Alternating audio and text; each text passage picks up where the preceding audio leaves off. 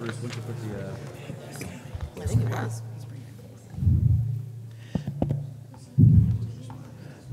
It's that time, so I'll open this regular meeting of the Simsbury Zoning Commission. This is the first meeting since the commission membership and officers was reconstituted following the November election. I want to start by introducing the members of the commission. I'm Bruce Elliott, newly elected commission chairman, and having trouble adjusting to the microphone, but the commission is made up of, some know this, but the commission's made up of 6 regular members and 2 alternates. The regular commissioners include myself, plus our vice chairman, Tony Braz, who's on my left, and then our other colleagues include Diane Madigan, Tucker Sauls, Kate Beal, and Shannon Leary. In addition, we have 2 alternates, Dave Moore and Josh Michelson. I also want to point out that 3 commission members are licensed professionals.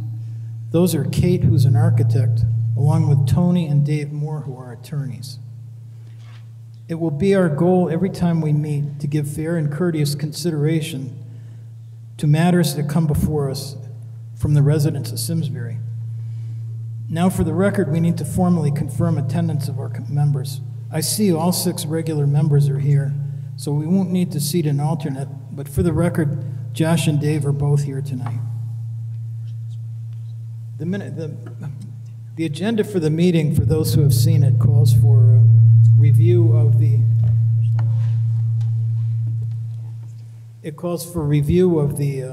minutes of our meetings, 2 meetings well, 2 recent meetings. I'm going to defer that to our next meeting, which is January 3rd. So those 2 minutes are going to be reviewed and acted on January 3rd.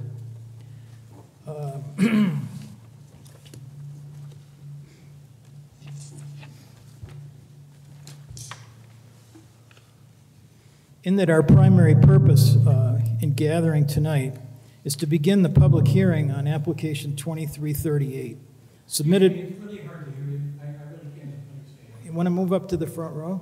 I don't think that's enough. Okay. Well then, yeah. I might try to do without the microphone. That's not going to work at all. Oh, okay. Here's the big God. Thank you. Yeah, mine was like that. Yeah, you just put I know what I turn off. All right.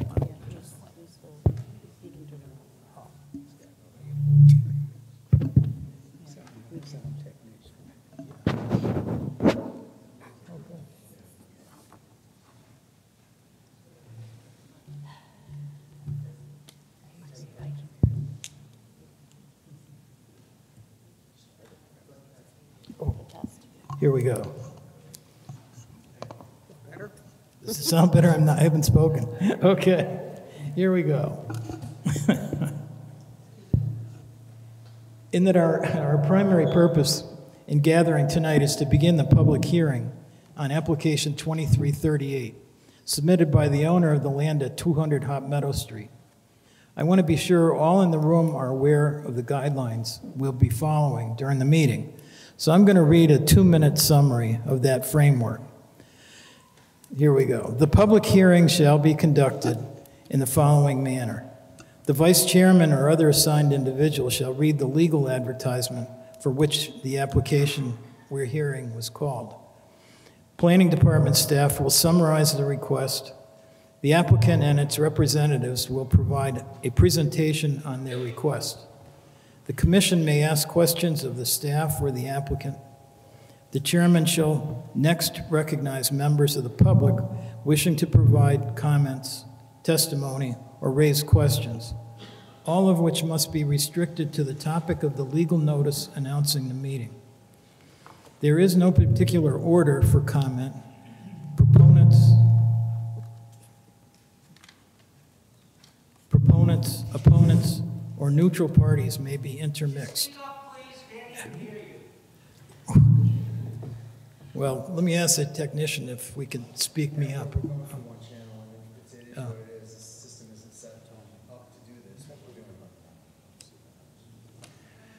Okay. Want to try what? Can we do, Joe, the lapel mic? Do a wireless mic? The wireless mic won't be picked up on the camera. That's why we have it set up like this. How about, can you drag the mic from the podium? Yeah. How about we try that, if it can go far enough? Oh, for that matter. I can go over there. Check 1, 2. Unfortunately, it's probably going to be the same way. But we can give it a shot. Thank you. Okay. This is approximately where I left off. The commission may ask questions of the staff or the applicant. The chairman will next recognize members of the public wishing to provide comments, testimony, or raise questions, all of which must be restricted to the topic of the legal notice announcing the meeting. Can you hear? Okay. There is no particular order for comment. Proponents, opponents, or neutral parties may be intermixed. Due to time considerations, the chairman may place a time limitation on public comment. All persons recognized shall approach the podium, right over there, in order to facilitate proper recording of their comments. Before speaking, it is requested that each person give their name and full address before starting to speak. Commissioners may ask questions of those making public comments. The chairman will assure an orderly hearing and shall take steps to maintain the order and decorum of the hearing at all times. The chairman reserves the right to limit debate in the event the discussion becomes unruly, unmanageable, or excessively repetitive. Please refrain from outbursts such as cheering, clapping, or yelling. Please silence all phones and other personal electronics. After public comments are completed for the evening, the applicant shall have the opportunity to address the commission in response to comments received, but not to introduce any new information. At any time during the hearing, the chairman shall allow reports and comments from the planning department and other town staff. Following the conclusion of the applicant's presentation and public comments, the zoning commission will discuss the application and decide on further action. Now, there's just one more housekeeping item before we get going here with the presentations. But in addition to town departments and staff already engaged in evaluating application 2338, I would also like to have the benefit of an assessment by the Planning Commission. So I ask for a motion tonight to authorize staff to refer that application to the Planning Commission. I'll make a motion. I move that the Zoning Commission refer application 23-38 to the Planning Commission for their assessment. I will second that. Thank you, Diane. We have a second from Shannon. So that motion passes, and we can move on. Oh, excuse me, I forgot the vote. We have a motion and a second. Any further discussion? All in favor say aye. Aye. And those opposed say nay. Now the motion carries. Thank you. I think we're quite ready to start the hearing, so I'll ask our Vice Chairman, Tony Braz, to please read the legal notice for this meeting. Okay. Application ZC number 23-38 of SL Simsbury LLC, owner Holden Sabato, applicant for a Type 4 Master Site Development Plan, MSDP, close paren, pursuant to Section 5.0.B.4 of the Hartford Simsbury Form-Based Code, HSFBC, close paren, for the construction of a 580-unit residential development at 200 Hop Meadow Street, former Hartford Insurance Property South, close paren, Assessor's Map F17, Block 154, Lot 009-2, close paren, Simsbury, Connecticut 06070, Zone HS-FBC. Thank you. Next, I'd like to have our town planner, George McGregor, come forward and start us off with a summary of the application 23-38. Are you going to do that from down there? Let me try from here. Can you hear me? Better? Okay. So this is ZC 2338. It is a master site plan for a 580-unit residential development on 124 acres. The applicant has a full presentation, so I'm not going to get into any of their specifics. Just broadly, the proposal includes 488 multifamily units, 24 duplex units, 68 single-family units. It is 100% residential development with no commercial or mixed use associated with it. The application includes a community clubhouse and recreation, is also on-site wetlands, open space, and floodplain. So again, the applicant will walk you through the site plan that they have provided. Just as a reminder, it are two pieces of the original Hartford Insurance site. The north site that has been developed to date, and then the south site is what we'll be talking about this evening. I wanted to take 1 second and talk a little bit about the point of the Hartford site and the form-based code.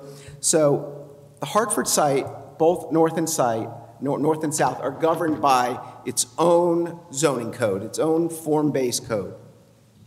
We call it the Hartford Simsbury Form-Based Code. There's a lot of initials there. I don't know if it's easier to say HSFBC or just say it out loud. It was adopted by the Zoning Commission in 2014. The application at the time was a partnership between the town as the applicant and the Hartford Insurance Company, designed to help market the property and secure future development owners and ownership after the closing of the Hartford. So the Silverman Group purchased the site in 2015. Development on the north site began 299 residential units with 120 assisted living and 22,000 square feet of commercial space. That began in 2019. Again, the master site development process is really a two-part process. And this form-based code, again, is solely intended for this property. We don't use the Hartford Simsbury form-based code anywhere else in the town of Simsbury. A master plan process, which is what we're undergoing now, and then, depending on the outcome of the master plan process, an applicant would follow up with a site plan process. The master site plan is intended to establish the types of development, the degree of development, the scale of development, including component zones, which means what kind of uses are intended on the site. It's intended to show building locations and architecture and street locations. Site plan, of course, has more technical information associated with it, stormwater details and those kinds of things. That comes after this process. It is what we call a Type 4 application, and that's important for this process. That's what triggers the public hearing. Under a Type 4 application, an applicant is permitted under the code to ask for modifications to the standards that apply in the Hartford form-based code. So in this particular case, the applicant is asking to change the component elements, essentially to allow it to have all residential on one end, as well as some specific technical standards. Staff would offer for the record the staff report, and then I would make note of letters and emails I received over the weekend and make those part of the public record. I provided those to you. They're in front of you, and those were letters from H. Calabro, Flynn, J. Calabro, Kim, and Nash. Now, I've been here since about 3 o'clock this afternoon. There may be other emails. We'll make those part of the public record as well. And I would defer my time to the applicant or back to the chairman. Thanks, George. I would just ask, is there a spokesperson for the Silverman Group available? Oh, TJ, I didn't see you back there. So you're going to be the lead spokesman tonight for Silverman? Oh, you want a microphone too? Oh, okay.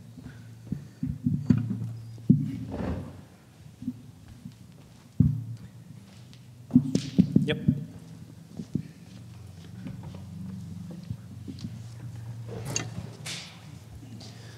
Mr. Chairman, members of the commission, I'm T.J. Donahue, firm of Killian and Donahue from Simsbury and Hartford, and I represent SL Simsbury, the applicant of this application.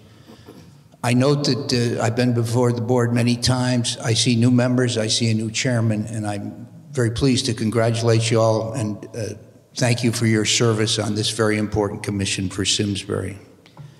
Tonight, our presentation is going to be by Paul Vitaliano of VHB. He's going to do the site orientation and go through the site details with you.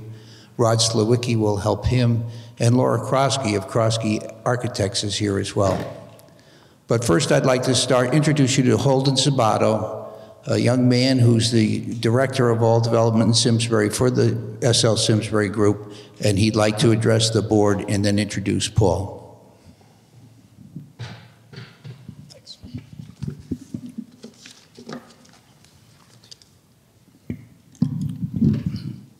Good evening, Mr. Chairman and members of the Commission.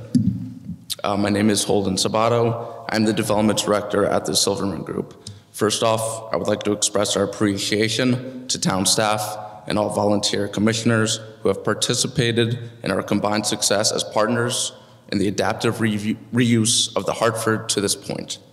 We welcome the opportunity to be before the Commission with its new leadership and members. We are excited to be here tonight to present the second phase of the Ridge at Talcott Mountain and to answer all questions you have following our presentation. I'd like to provide you a brief background of who we are at the Silverman Group. We're a family-owned real estate investor and developer headquartered in the suburb of Basking Ridge, New Jersey. We own property all along the East Coast and specialize in residential and industrial development. Our experience in projects such as this one has been time-tested and proven, and we are confident in what we are presenting to you tonight. Being family-owned, every project we undertake is personal, and we maintain a small team to handle all matters. In other words, you're not dealing with an institutional giant here, rather a company who takes pride in what we build and pays particular attention to detail. The Silverman business model is to develop, build, own, and manage as long-term investors. As such, we are committed to our developments. In 2015, as George mentioned, we purchased the property from the Hartford Insurance Company after they shut down operations with a roughly 640,000 square foot office facility. The sale included what we now reference as the north site and the south site.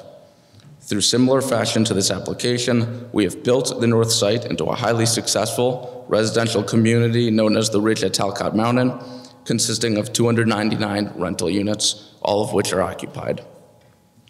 Our goal for the south site is to complete the build-out of the Hartford site and transform a vast piece of land that has been sitting vacant and planned for development for years now.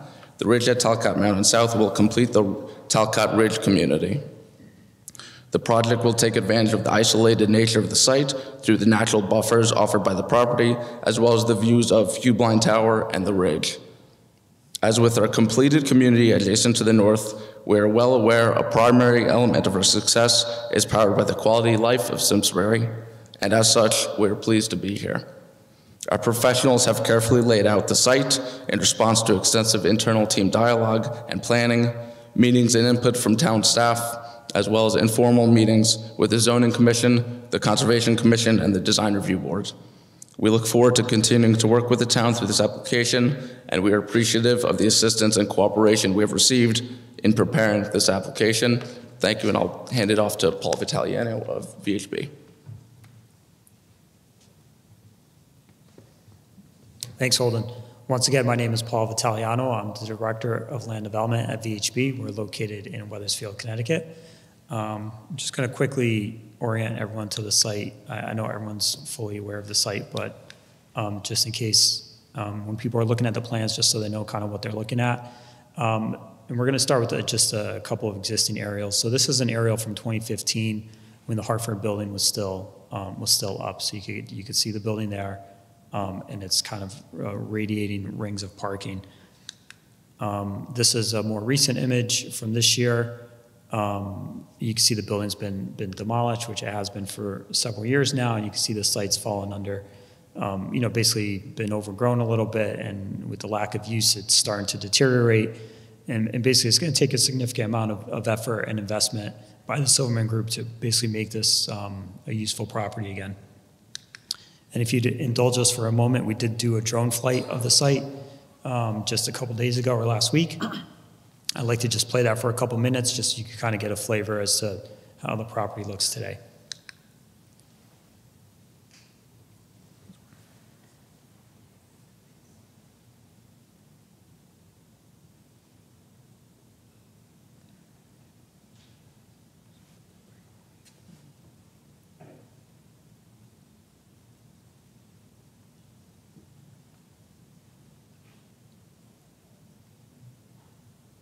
We do encourage the commission, if they were interested, to see the site firsthand. Once you're there, you really realize the scale of it. And you realize once you're internal to the site that you are kind of isolated, you're secluded. There's areas that face very beautiful views in the back. You kind of lose sight of Hot Meadow Street very quickly when you're in there. So once again, we welcome you to see that.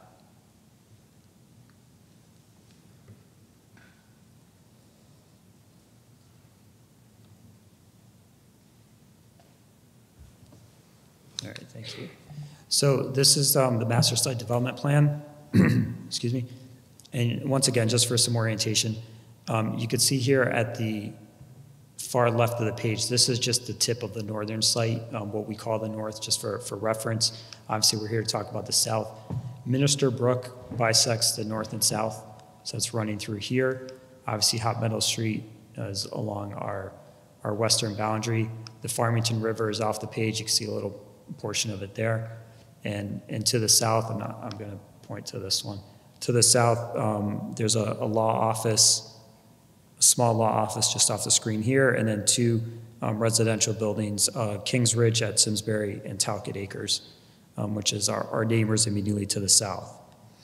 So the project at Talcott Mountain, the ridge at Talcott Mountain South, is designed as a pedestrian-friendly, walkable community connecting gathering places, passive open spaces, and a variety of residential housing through a block-style roadway system with integrated sidewalks.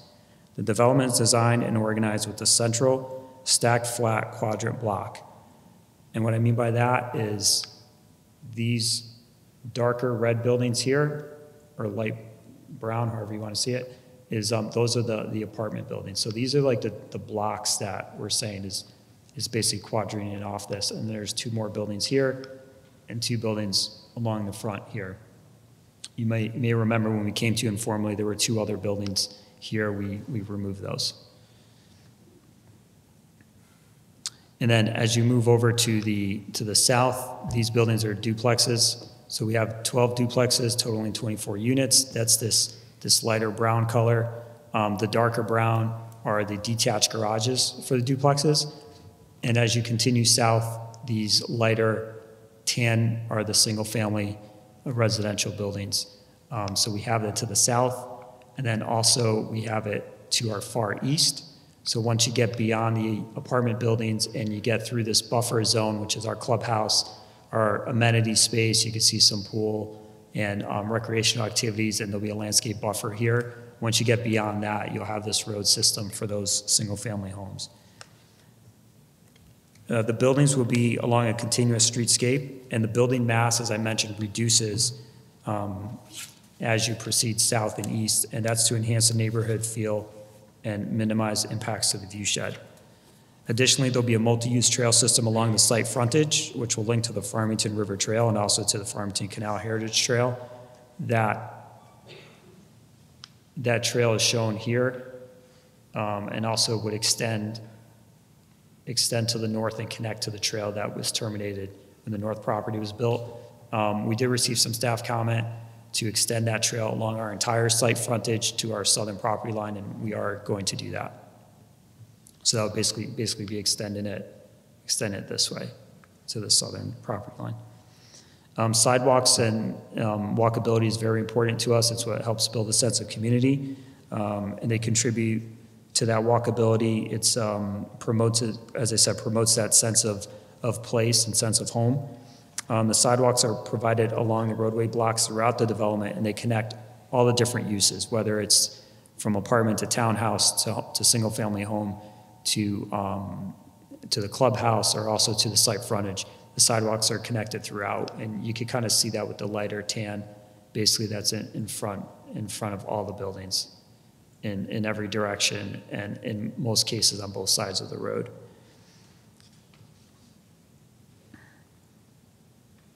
And those sidewalks obviously connect to the trail, as I mentioned. There's our primary access points, our only access points to the site from a vehicle standpoint are the same two existing connections that exist today. So you have what's the signalized intersection here, and the secondary entrance to the north here. So they're the same locations that you see out there today. Sorry, this way. So the gateway entrance to the community features a central roundabout, and that leads your view as you enter the site towards the common green area and then further east to the clubhouse. So the sections or the perspectives that you have here in front of you that are all just taken from the master plan that you have. This one on the left is the roundabout itself. So we just wanted to feature that to show that the roundabout would be a nice planted entrance gateway to the site with the planted roundabout in the middle. And like I said, your view continues this way through the green space and onto the clubhouse. The view to the right of that is, there's typical sections within the master plan just showing the different types of interfaces you would have between roads. This happens to be one with single family homes, which are the light tan at the top of the page, and duplexes at the bottom. And just to put in perspective, I'll go to the next slide. So once again, this is another typical type of interface where you would have apartment buildings coming together with crosswalks and sidewalks.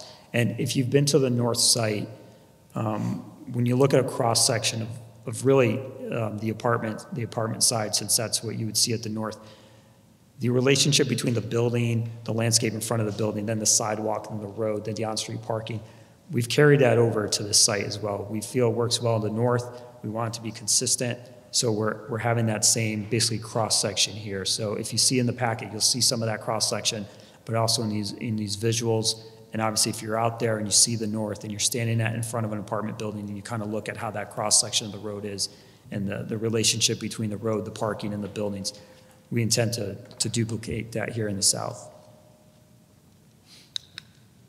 This next slide is intended to basically, it overlays our proposed development with the underlay of the Hartford when the building was there. You can see the building still on this image here to the top. And this is important for several reasons. And one of them is to really demonstrate that we're staying within the limits of development. So when you look at these, I know it's a little tricky, but you can see the underlying edge of pavement here, and also obviously the building and the ring road behind the Hartford building, and this parking lot here, and the parking lot all the way around here. So you can see that except for really at the south where we're pushing a little further south, that we are staying within the developed footprint.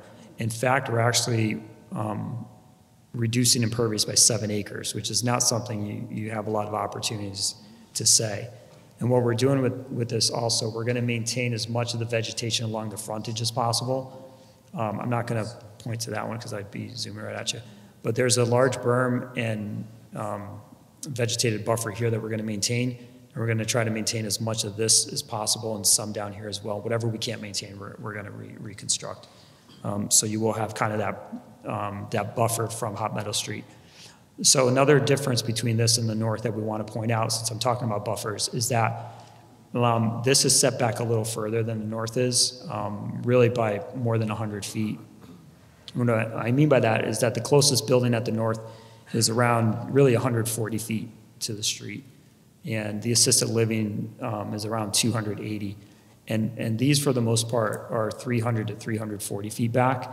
And another important difference is that in the north, the buildings are parallel to Hot Meadow Street, so they actually do create a more forward-facing frontage, whereas these, you can see these buildings are perpendicular to it. So even when I say that we're 340 feet away, we're really 340 feet away to like a short, what we call the short side in the front corner, as opposed to a front massive building.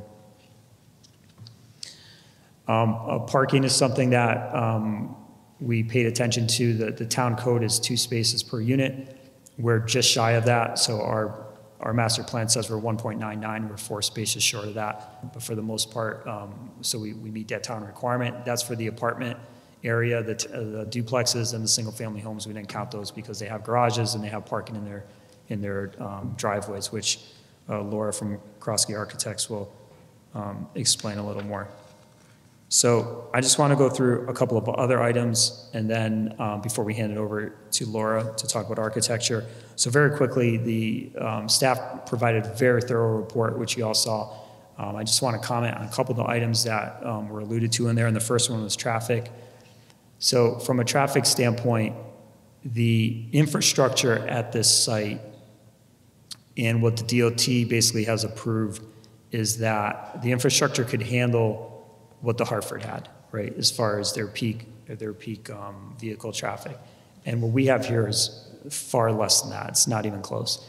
So basically, we are not expecting any improvements. The DOT has already approved, when we did the north, they basically approved that the south, if this was built out much more denser than this, would basically the infrastructure on Hot Meadow could handle that volume of traffic. And once again, this volume of traffic is going to be significantly less than what the road can handle. Also, we're completing economic impact report. We don't have that fully completed yet, but we did finish a school impact report, which I believe was included in your packet. But I just want to go over a couple very quick points of that, just so we don't get caught up in some numbers. But basically, our report indicates that the increase would be between 96 and 115 students to the school system. And basically, our analysis shows that the project would have a net fiscal benefit to the school system of between $1 to $1.5 million. And we also know that the projected increases in enrollment by grade level would not result in increases above the recommended class size. So that is something that our experts worked, and they worked with the school board and the school officials to get that data and process that data, and that's in one of the reports that you have with you. And now I'm going to hand it over to my colleague, project manager at VHB. He's going to talk about the views to the ridgeline and the tower. That's something that obviously we know is important to everyone. So I want Rod Sobolicki from VHB to explain how we came up with the views that we're about to show you.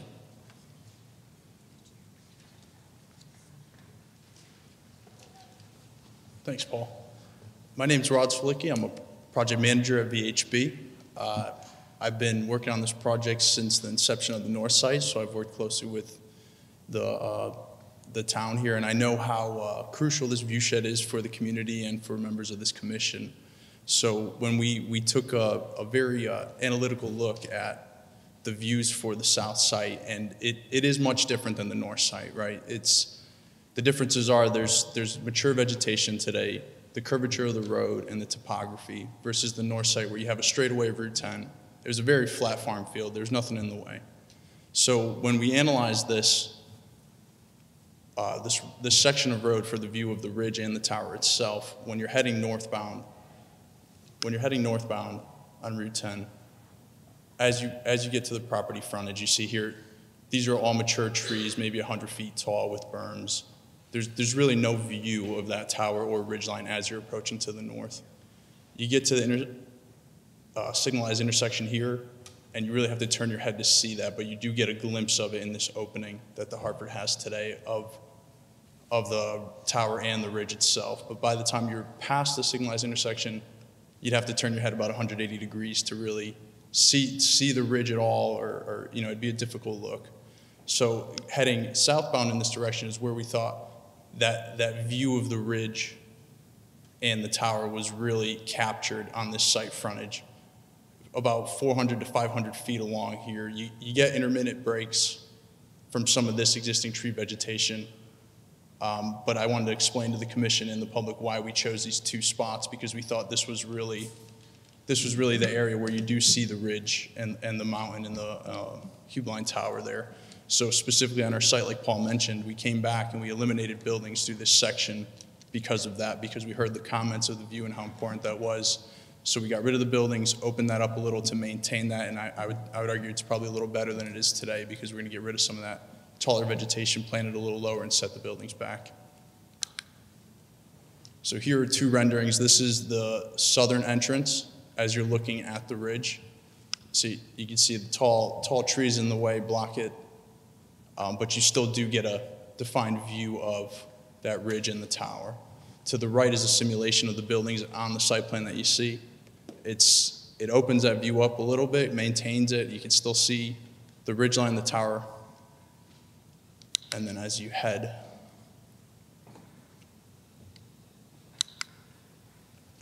south, so, excuse me, the last one was the north entrance. Now this is the south entrance, heading towards a signalized intersection. This is where you stop at the street light and you get to look over your left shoulder and see the ridge line, as you can see on the existing condition on the left. That's what it looks like today. That photo was taken this year, and this is, to the right is a simulation of what this is going to look like. So the sim is based on the grades proposed on site, the actual building heights, the actual placement.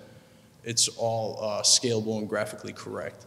So what we're doing at the entrance is opening it up with the roundabout feature to give that nice entry look, frame the view of the tower, and keep that view shed, that real pristine 400 or 500 feet heading south open for the public to still enjoy as they drive by. And with that, I'm going to pass it off to Laura Krosky, our architect for this project, so she could explain some of the building materials, the unit choices for the commission. Good evening. I'm Laura Krosky with Krosky Architects out of Hartford, Connecticut. I'm the design architect and architect of record for the project. Here we're looking at an aerial view of the master plan, and similar to what Paul described, we are transitioning from the apartment buildings in the center boulevard down to duplexes and single families. So we'll look at the architecture similarly, starting off with the clubhouse building. Now, the clubhouse is at the end of the boulevard. This is a one-story structure with a pergola off to the south.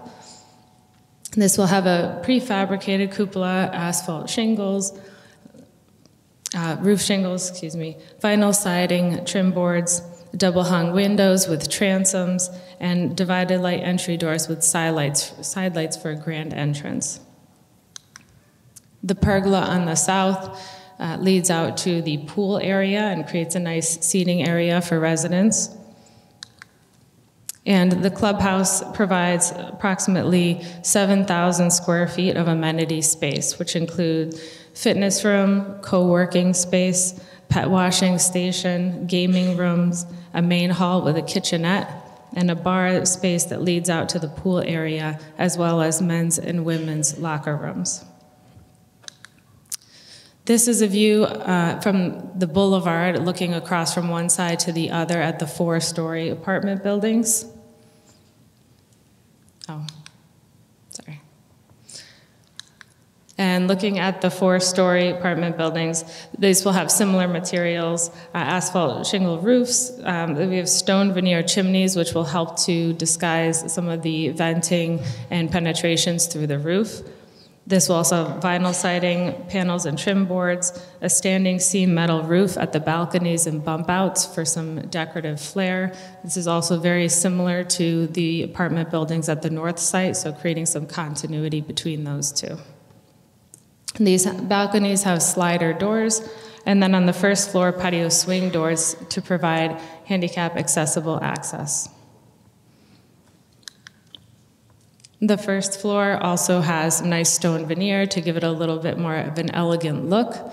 At the rear, we also have first floor garage entry doors, and we've mixed these up a little bit to provide some variation on the first floor rear facade. The 4-story buildings provide about 45 units, and there's a nice large lobby at the entryway, package room, and rentable storage on the first floor.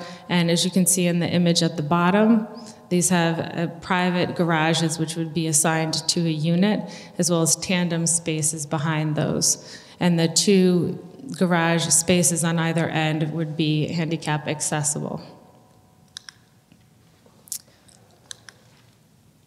Looking at the three-story building, this is very similar to the four-story apartment building, very similar materials,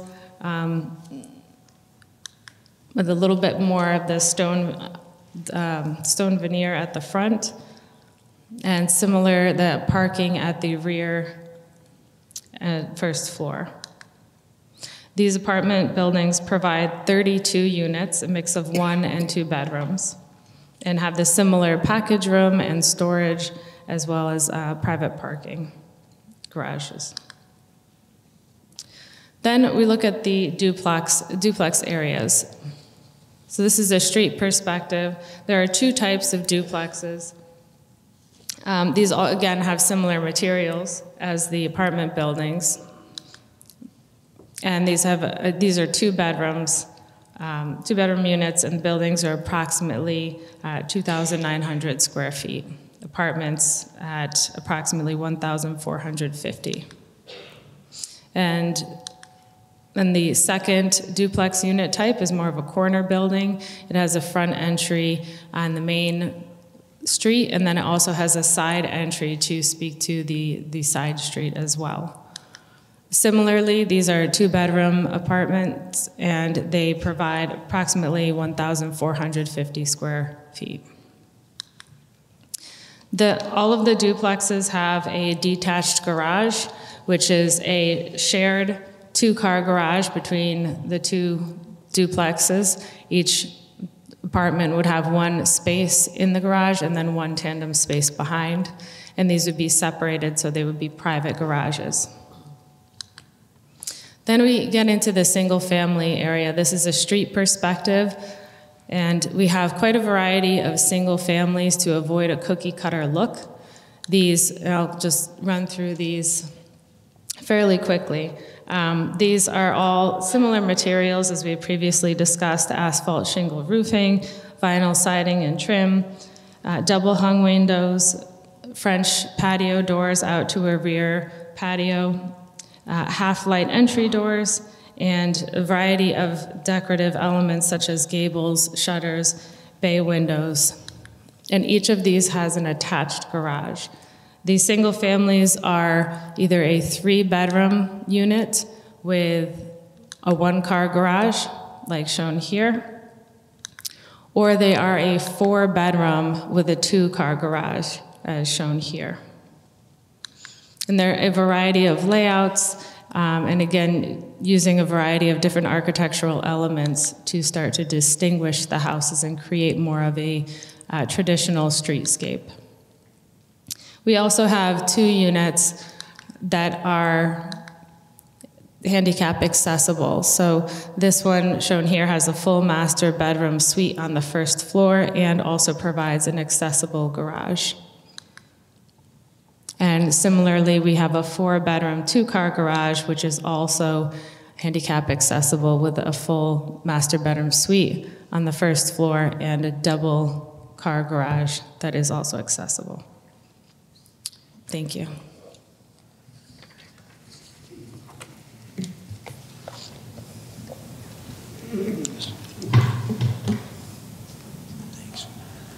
Mr. Chairman, that completes our presentation. We're here to participate and respond to anything anybody has. Well, and that I don't have another mic, let me just say this. I'm mostly interested in hearing from the public. If you've had enough time to present, we're going to move on. Okay. I know commissioners might have questions. If you'd like to, we could take a few minutes now and ask questions. Otherwise, I'd rather do that after the public has an opportunity and we can consider what they have to say, in addition to what the ownership has to say, and then ask fuller, more probing questions potentially. Does anybody have any thoughts on that? Any preference? No, I think that's reasonable. So we'll just move ahead with the public comments. Quick clarification. Okay. One, Tucker. I saw a 3-bedroom or 3-story and 4-story. Which ones are 3-story and which ones are 4-story? Just a quick clarification set. I'm sorry, you mean on the site plan, which ones are? Yeah. So All I saw right, that. I'm trying.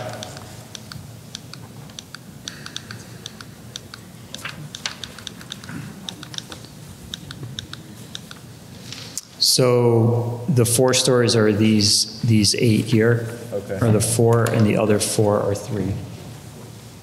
Cool, thank you. You're welcome.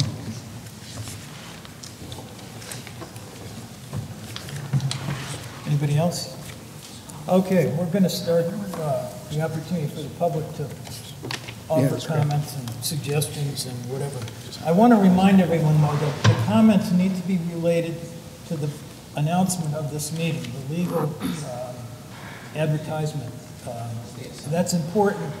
In addition, we're not going to limit the time right away, but if you could keep comments to 4 or 5 minutes, we'd like to hear from everyone if possible tonight. So informally, if people would like to gather maybe 3 or 4 or 5 at a time right down here, and just as people finish speaking, others can fill in behind them in that space right over there, and we'll see how that goes.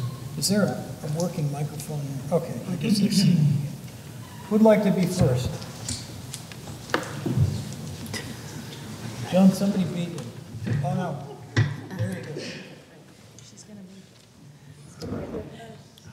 Oh, I also need each person, when you come forward, to give your name and your address, and then you're free to go. Joan Coe, 26 Whitcomb Drive. This application should be rejected as presented. The Silverman Group has been given special treatment by the Zoning Commission by allowing the continuance of additional units without fulfilling its obligation to build the commercial building as shown in the site plan on Phase 1. There was a negotiated settlement with promises that have not been fulfilled to post a bond in good faith obligation to complete the commercial building by December 2022. The commercial building has not been completed. This is a picture that I took recently of the commercial building that is basically a shell, totally incomplete. So these are the promises that you're getting from this Silverman Group that is totally inappropriate. They are not fulfilling their obligations at all.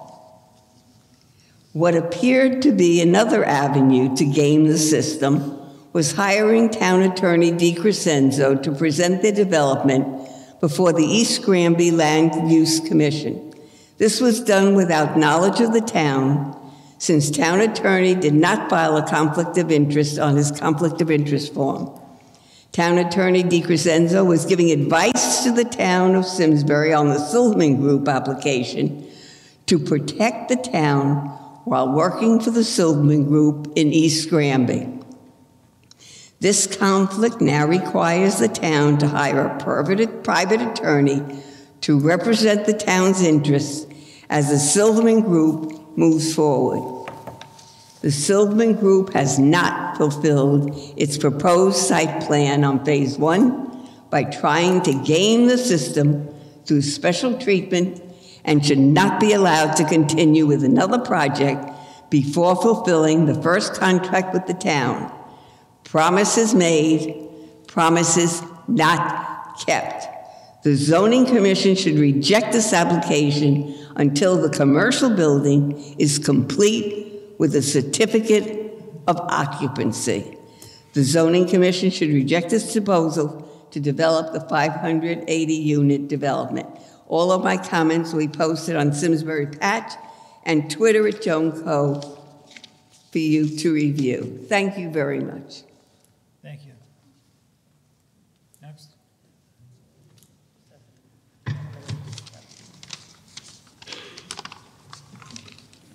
Mr. Chairman, Tom Turner, 11 Barnard Drive, Simsbury.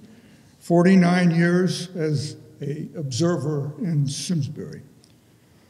Route 10 traffic now highly congested for a 2-lane highway, not just on Saturday mornings, but all week long. Entering Route 10 without a traffic light has become an unsafe, time-consuming effort. Turning on or off Route 10 from my neighborhood south of Antonio's involves a 0 to 60 and crossing your fingers to make it safely.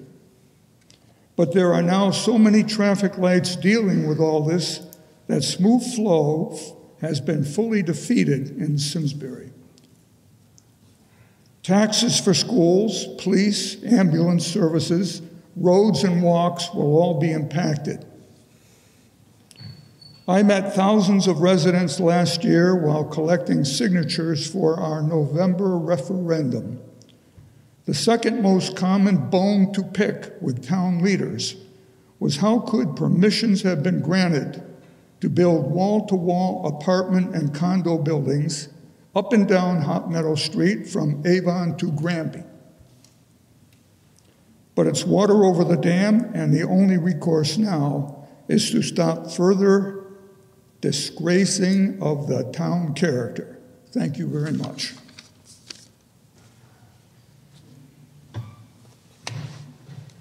I guess it's my turn. Hi, I'm Tim Payne. I live at 35 Cooper Avenue, number 26, which is in the North Development. I've been there for 2 years, and I have real concerns about this development, and I've been thinking a long time about how to present this. And I'm going to break it down into a couple of areas. Number one is I think the quality of the construction is not, I would call it fair.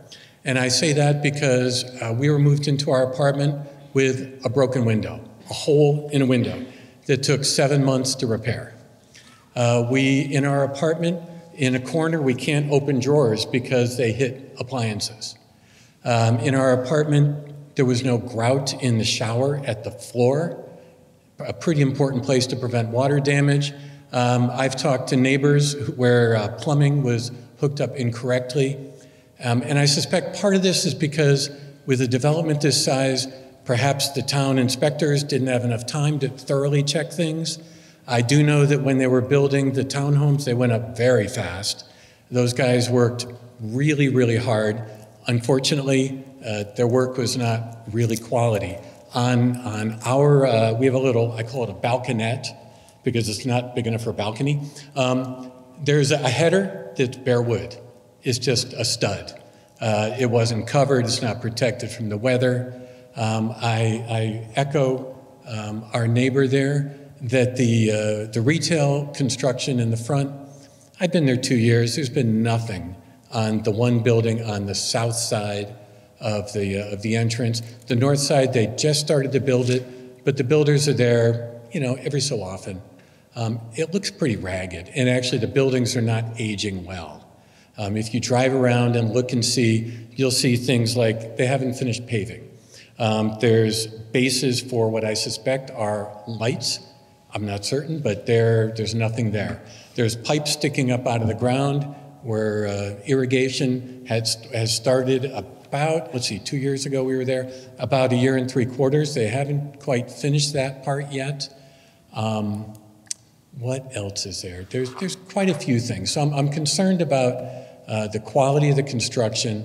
I'm concerned about following through on the agreement, as I understood it, that the north would be finished before the south could be developed. So I'm concerned about that. The second area that I want to briefly touch on is I was in a town meeting a long time ago when the Hartford was being proposed.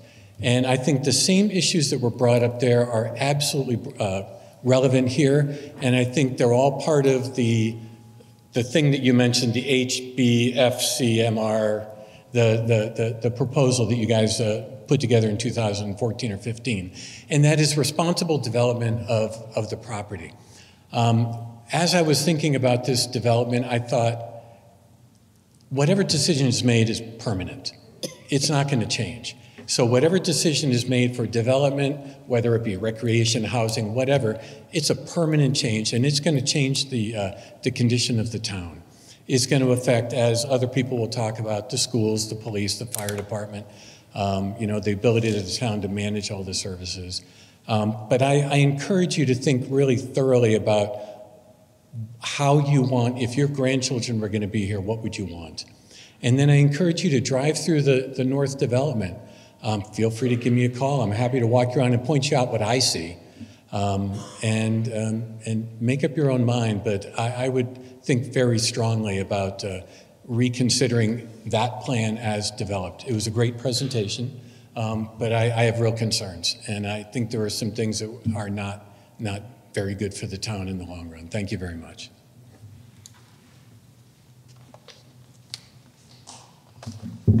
Hi, my name is Ellen Gilbert. I live at Talcott Acres, which is 126 Hot Meadow Street.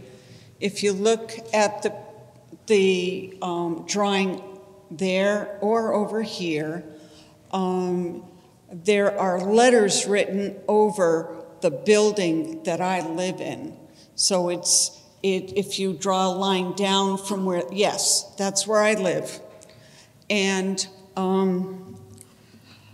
number one, I want to say that I really support what Joan said and what the resident of the North Complex says. You know, these are things I didn't know about, but those things are super important in looking at what should have been done and what's coming here on this proposal, which is huge, 580. And I want to say number one, the school impact. I kind of doubt those numbers when you're looking at that many homes that we're bringing into a very small area. And right now, Latimer Lane is under reconstruction. And what are we going to do? We're going to build another school? I mean, or do something with that school. There isn't very much land there for the kids to play outside and go to school. Is there a chance that you can go to the superimposed picture? Thank you.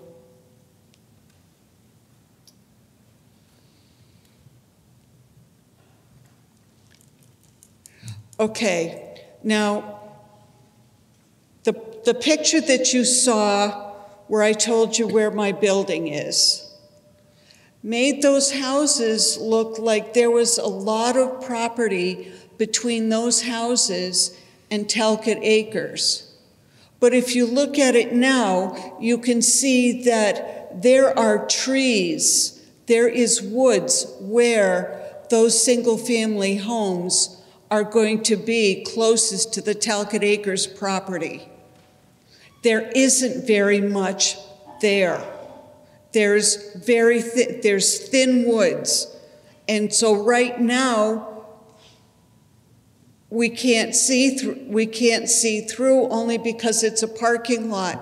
But we're looking at putting some single-family homes so close to where we live. And we deserve to maintain the privacy that we have. We had to give up privacy when that tall apartment building went in next door.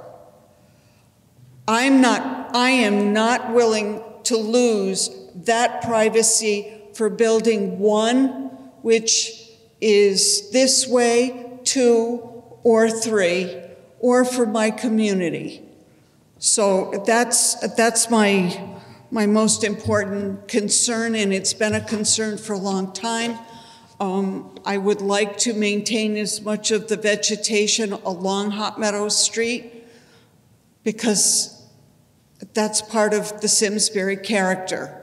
And so as much of the old trees that can be saved, I would appreciate, but I really want to maintain the privacy between Talcott Acres and the ridge at south. Thank you.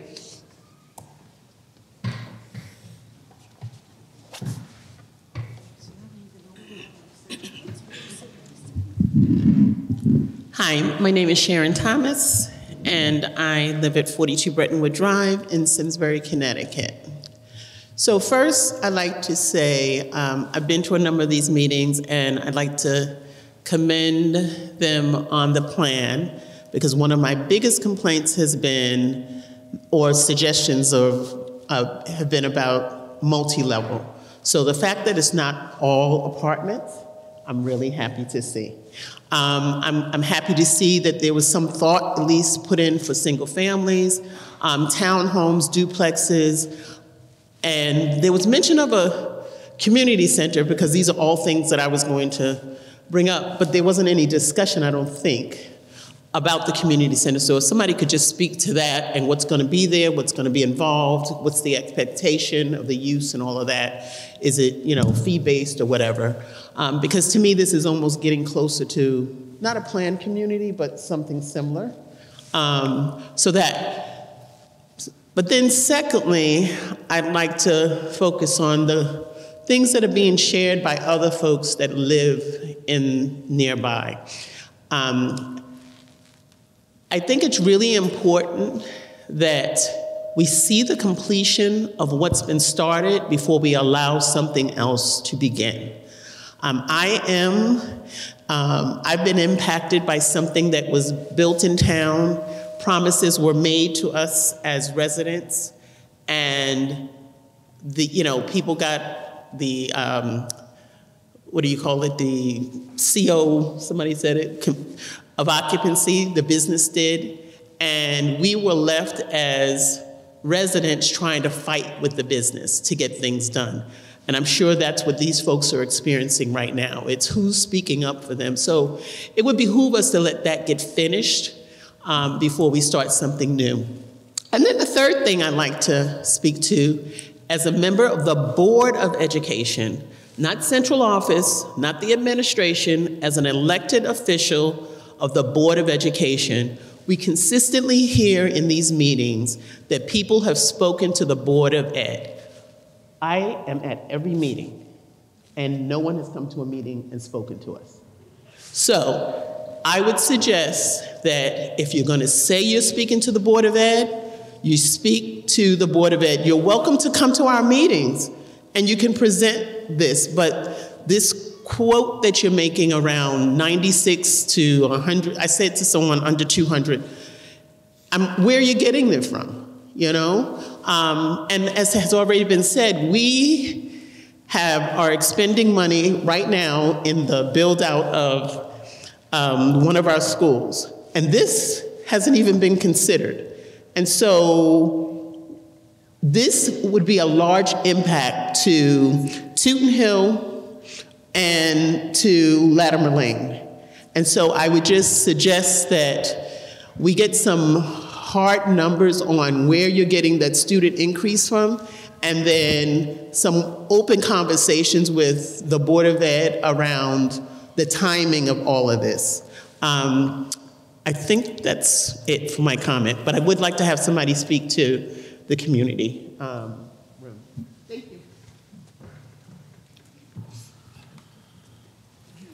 Hi, my name is Ray Lagan from 27 Saddle Ridge Drive, but I'm speaking as the Executive Director for the Granby-Simsbury Chamber of Commerce. And my only question is, I know the Commission report outlined questions regarding commercial and retail development within the new development, and I'm not sure if it was addressed here in full or not. I would be curious if the new development plan has an approach towards that and what it might look like. Thank you.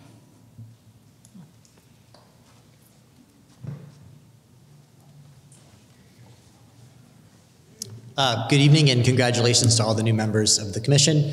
My name is Pete Harrison and I am a resident of, I guess, the North site at 3 Cooper. I'm also the director of Desegregate Connecticut, which is a pro-homes coalition of community groups that are advocating for land use reform to advocate for more homes, more sustainability, more affordable equity, and sustainability. So I support this project with some certain caveats. One is I haven't heard anything mentioned, and I've seen some of the projects before. I believe this is all 100% rental. I would strongly recommend this commission push for some home ownership options. There are programs that the Department of Housing and the Connecticut Housing Finance Authority have created, I know because I've helped advocate for them and get them funded, that creates the opportunity for purchasing, particularly for workforce and affordable housing. So I would hold the developers to pushing for some home ownership, particularly the duplexes and the single family. 2, there's just way too much parking. That's a pet peeve for any of these large projects. I know they're taking away, I think, 7 acres of parking for making it more impermeable. That's a really great step given the site. But I would push back, I think, some of the assumptions about parking, living up north, there's too much parking.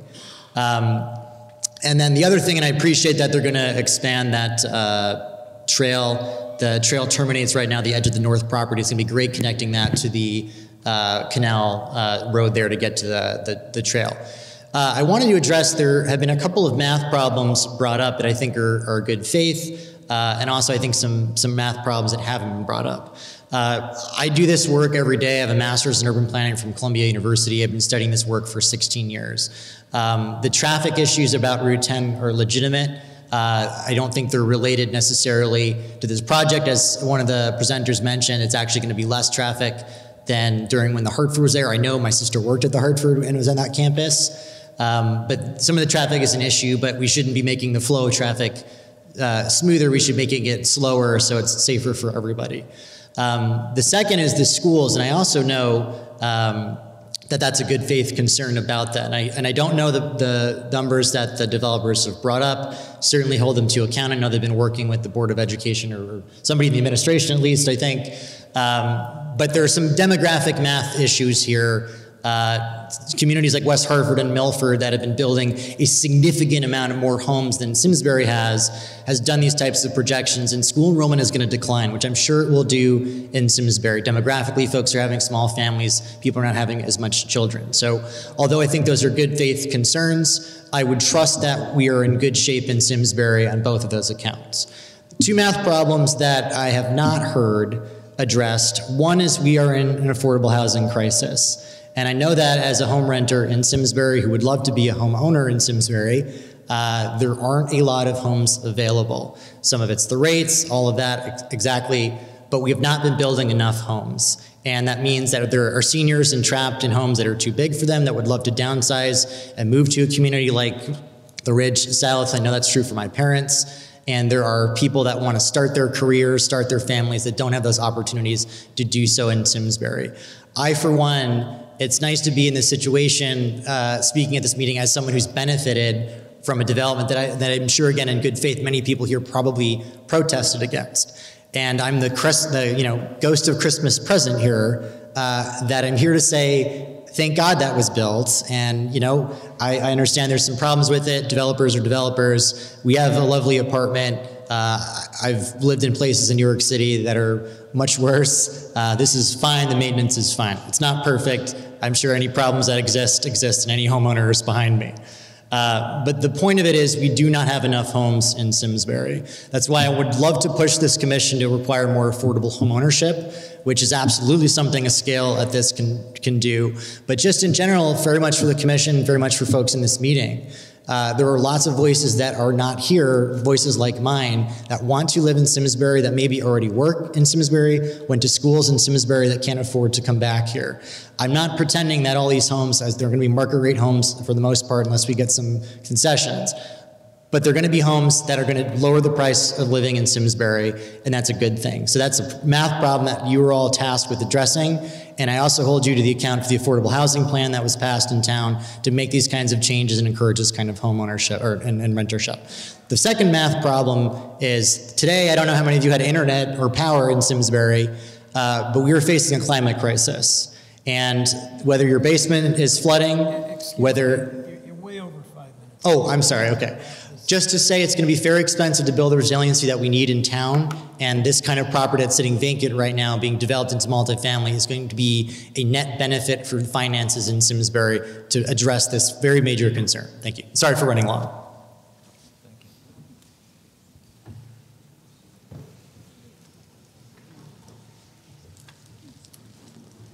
Hello. My name is Deborah Bishop, but I live at Talcott Acres, and I want to speak in support of all the wonderful comments that Ellen had presented already, and also expand on those a little bit. If you notice those homes that are adjacent to Talcott Acres, those are the 3- and 4-bedroom single-family homes. And they're going to have backyards, not just the buildings, but they'll also be There's also backyards that are going to take away more of the buffering of the trees that are already there. And I'm concerned about the high density of those 3 and 4 bedroom homes, because that's going to be the areas where there's going to be families with children and just more activity in that corner, right where we're so used to having nothing. And concern about the 3 and 4 bedroom homes for, you know, the number of school-age children that will be coming into the community, and, you know, what Ellen had said about Latimer Lane and the size of the classes in the school. And I guess that's all I have to say. Just please consider Talcott Acres and what this means to us to have these buildings so close to us. Which building Thank do you you. live in? Did you say which building you live in? I'm in building 6, so I'm there. Right before the bottom of the picture. 4, 5, 6, and then 6. No, that's 1. Right across from 1 is 6, right? That's where Yeah, that's where I am, yeah. Thank you. But she's president of our board.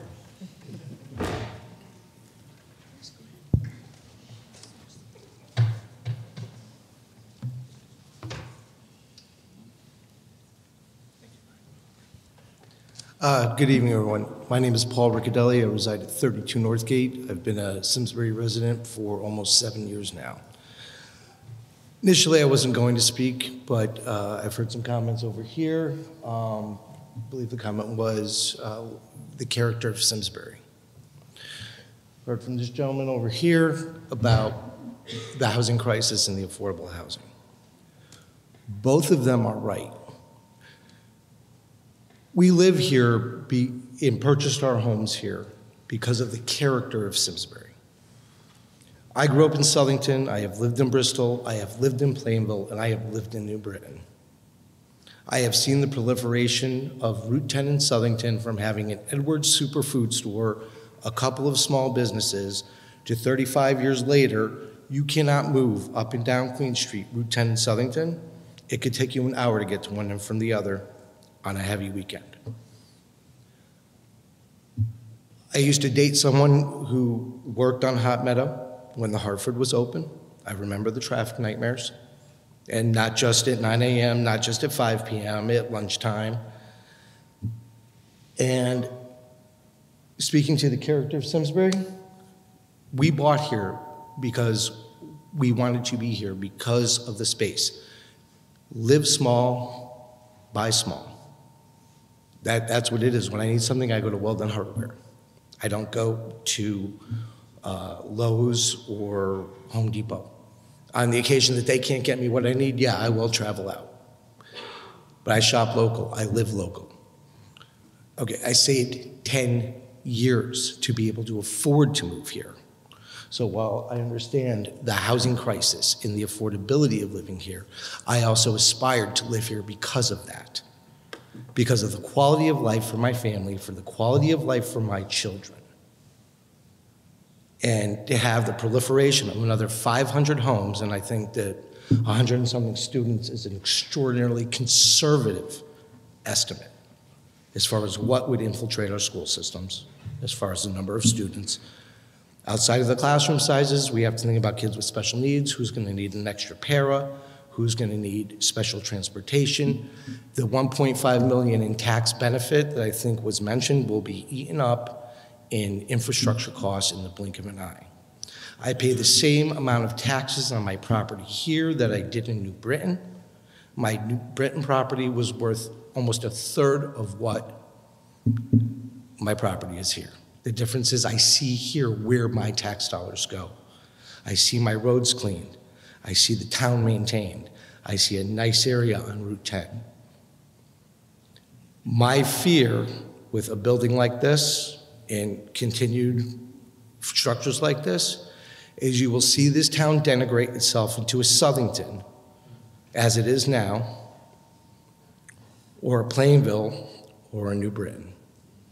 These are the first steps in a process to take what we have to go to that point. Now, it's extreme, but it is a simple logistical reality.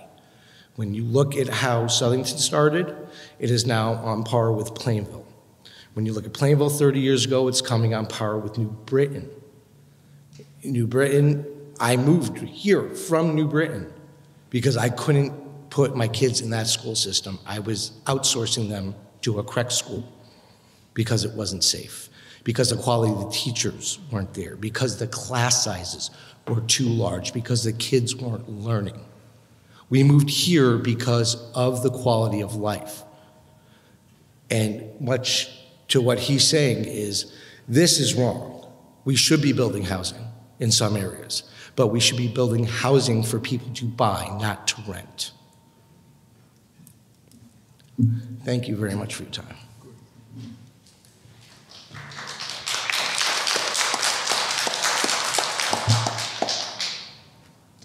Hi, I'm Lori Boyko from 15 Oakhurst Road.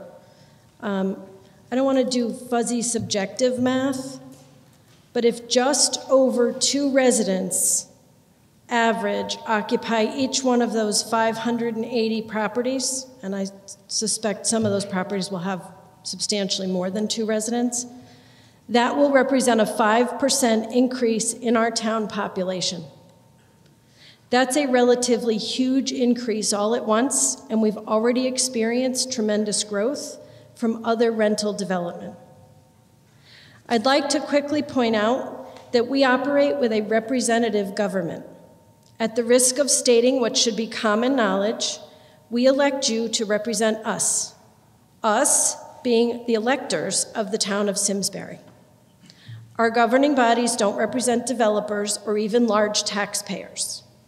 On this and all matters before you, it is those who are qualified electors you represent, not people who want to live here, people who do already live here.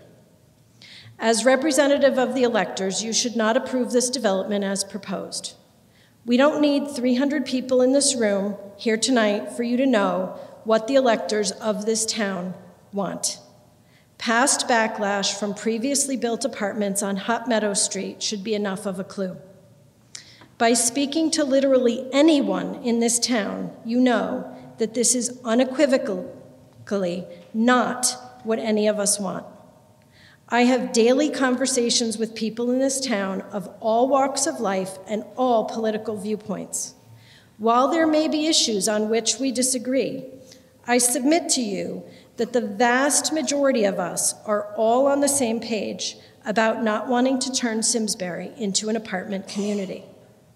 There is no scenario in which this is in the best interest of the town. Our town cannot absorb the sheer influx of new residents this will bring. The increase in school population alone, as you've heard, will have a dramatic increase in our town expenses.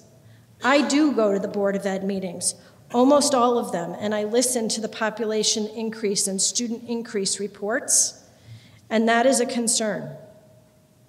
We just added a second ambulance so that it's available if someone needs it in an emergency, and we'll need far more. Our police and fire departments will need vast expansion, more than we're already discussing that they need. Our traffic flow can't handle the increase in traffic. What are we doing? Are we giving any thought to the quality of life in the town we all chose to call home and love? We talk about affordable housing for new residents, but there must be consideration given to the affordability for current residents to continue to live here in our existing homes. We talk about concerns for escalating housing prices. Those escalating prices are our equity, our investment in our homes that we've spent 5, 10, 15, 20, 25, 50 years in some cases paying for, and maintaining. Why exactly do we want to undermine that? I'm not sure. I've been in the real estate industry for over 25 years. Anyone in the industry knows that home ownership is preferable to leasing for any community. Ownership builds community generational wealth. The only people who build wealth via rental units are the developers and the landlords.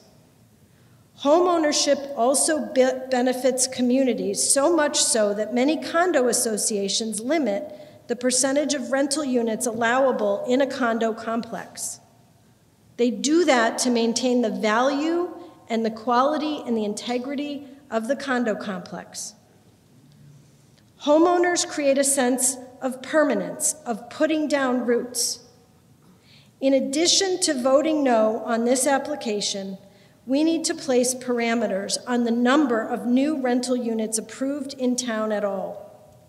I also think zoning needs to proactively limit the number of stories allowed on buildings for all future projects. Thank you.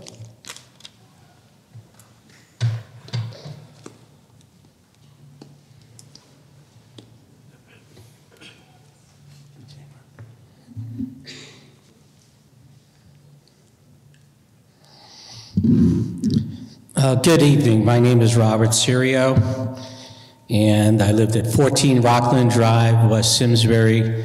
Been a resident of the town since 1985, and I must say this is my favorite town of all the towns I work in as a business owner. I have several concerns about the handling of the property. For example, will there, for example, on Hot Meadow Street, are there plans to have a visual buffer of these buildings from the street so it doesn't look like the big mess that we have on Hot Meadow Street with all those apartments that are built? It look like they're just, landed by a tornado.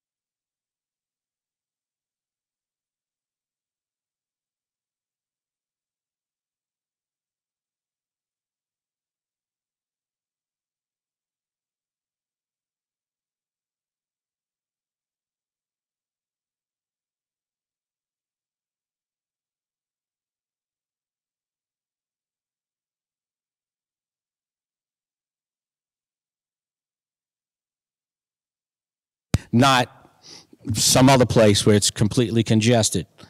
For example, I'm fairly happy with the Powder Forest project. I think the guys have done a great job with that. It's laid out nice. It just looks attractive. That's a tornado. It just looks attractive, so when you're driving down Bushy Hill or you're going down Stratton Brook, it just looks like it belongs. So my main concern is not to have another mess made. Now, we need to do something with the property. It's been sitting there for such a long time. With regard to the amount of housing and occupants, I'm guessing it's really more like 1,500 people if you're talking about close to 600 dwellings, right? Not a couple of hundred. So we need to take into account, what are we going to do with all these people? How many children they're going to have?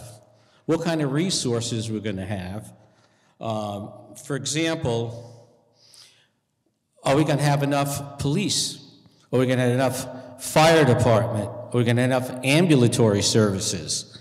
And also, how about the town grid for electricity? Obviously now we had the storm. It wasn't that bad, but we lost a lot of power and internet. So these things need to be looked at from an infrastructure, which how I look at things, more of an engineering background in there. So with that said, has anybody taken into effect what the municipal costs are going to be as to tax revenue on these properties? How much is it going to cost us? So, for example, when I moved here in 1985, as to date, I have a slightly larger house, but my taxes have gone up 5-fold from when I started here. So we need to look at, is this a viable business project where we provide housing and bring more people into our town? Are we going to raise enough revenue and taxable income to cover additional police, fire, safety, the expansion of the electrical grid?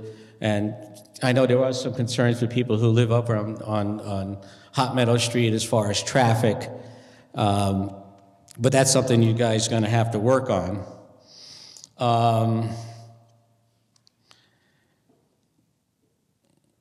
So at some point, will we be giving some type of analysis as to profit and loss relative to what it's going to take to build this facility for the people and grow the town in a responsible manner so that we don't end up having to raise our taxes another 10, 12% to cover the shortfall because there's not enough revenue coming in to cover all of these municipal expenses. So at some point, will we be receiving some type of thought-out plan that helps our town in a positive manner? That's my main question. Is there plans for that? We're not intending this as a debate opportunity between the commission and the public. We're not intending this as a debate opportunity between the public and the commission. We'll consider the question that you raised and we'll include it in our conversations in the next several Right. I just want to bring it up as a concern because, you know, it's enough. Most of the material, if not all the material that was presented by the applicant is available on the town website. Anybody who wants to read the work that they delivered on the impact on the school system, it's right there. You can see what they have to say. Right. Now, as your board, are you taking that into consideration as what this building is going to be costing the town before you approve it? This particular public building you're talking about, I went to junior high school and high school here. I'm from way back, but no, I wasn't on any voting, in any voting position for the building of this structure. Right. And on the one that's in front of us, 200 Hot Meadow Street, we haven't voted yet, so we'll see who's there when the day comes. But, we expect to get more information and to raise many of the issues that you raised here in our continuing back and forth with you. Like I said, my concern is just a matter of if this is going to get done, it gets done in a responsible manner that really not put any additional burden on us. Well, I'm not saying that the town administration over the last 200 years has done a perfect job, but I think that almost everybody who served in one of these jobs has done their best. Whether in the end it turned out that way, you know, I can't attest to every one of those, but a lot of the work, as you point out, including the Ensign Bickford efforts over time, have done well. Some things have not been as pleasing to the eye or economically as was hoped. Yeah. We'll see. Well, like I said, I'm just looking out for the town and looking out, this is my favorite place to live. I can live anywhere I want, but I really like living here. So, thank you. Caution. Hopefully it gets well thought out. Thank you. Mr. Chairman, if I could just interrupt for just 1 second. Are we good on recording? Are you good? Recording is back. Thank you.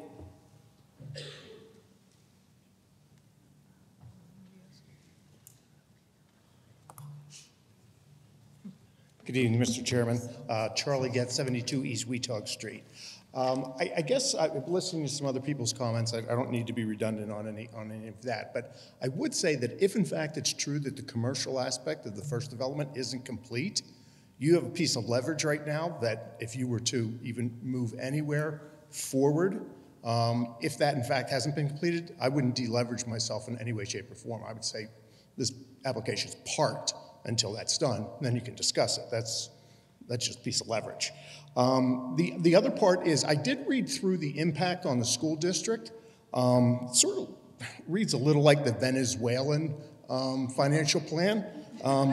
It's amazing in that, according to this math, the people who pay less than the average people in Simsbury will contribute more towards the educational aspect. It simply mathematically doesn't work.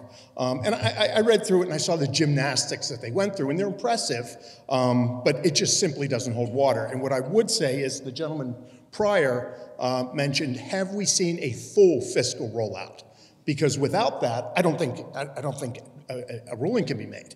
I've done some real basic math here. And the town budget last year was $115 million spent in Simsbury. That's across everything.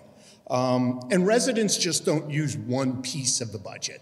Everybody's entitled to every benefit of Simsbury. It doesn't matter if you pay the most taxes or the least taxes. If you live here, you're entitled to the education, the protection, the snow plows, all of those things.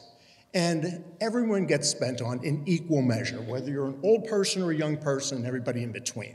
But the fact of the matter is, there's 25,000 residents in this town at $115 million. That's about $4,600 spent per person in Simsbury on a resident. Great, you can like that number or not like that number, but that's a number, fact. There are 9,500 households. That's $12,100 per household. That's a fact. It's not really sort of fudging it around. The numbers that they put forward to this particular project, 580 residences, it's going to be about $4 million in overall contribution. You're way shy of that overall contribution. You'll be about $4 million bucks in the hole in perpetuity with this project, in perpetuity.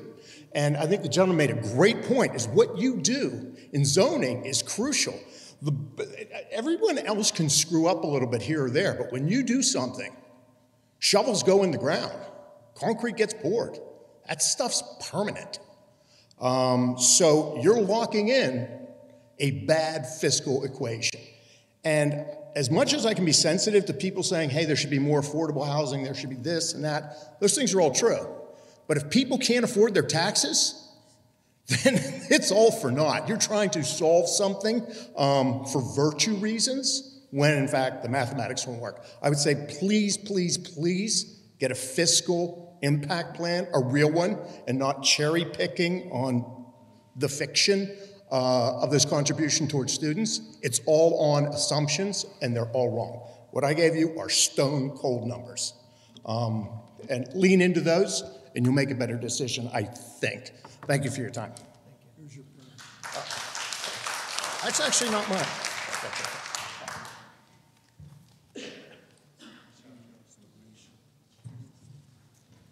Hi, Susan Salina, 33 Alder Road.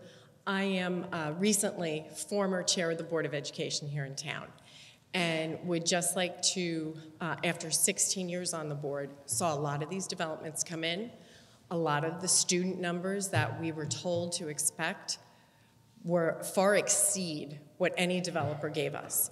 And the Ridge North is a great example of that. We started off with those kids in Latimer Lane School, and because of the volume and the overwhelming impact to Latimer, had to redistrict them to Central. They live right by Latimer Lane. We cannot take them there. We are doing, or they are doing, all this great work on Latimer Lane, and we are looking at a potential redistricting of the town to accommodate the influx of kids. So I caution you, in any developer's numbers, there is a chart that has been widely shared by Neil Sullivan, who talks with every developer and every property manager. Those numbers increase rapidly. And I just would like you to be aware of that as you go through your deliberations. The other thing I just wanted to mention, a lot's been said about the traffic and how the traffic when the Hartford was here, and what this is similar or less. We didn't have Aspenwood or Aspen Green. We did not have the Ridge North. We did not have Highcroft. We have so many more people in town now than we did when the Hartford was an active corporate park. So bear that in mind when people tell you the traffic's not a big impact. I work at Town Hall. Making a left out of there at 4:30 in the afternoon can take me 10 to 15 minutes. The town is busy, and I think that there's good and bad in that. I just think we need to know what we're getting ourselves into, and this is a large number of people coming into Simsbury in short order. Thank you.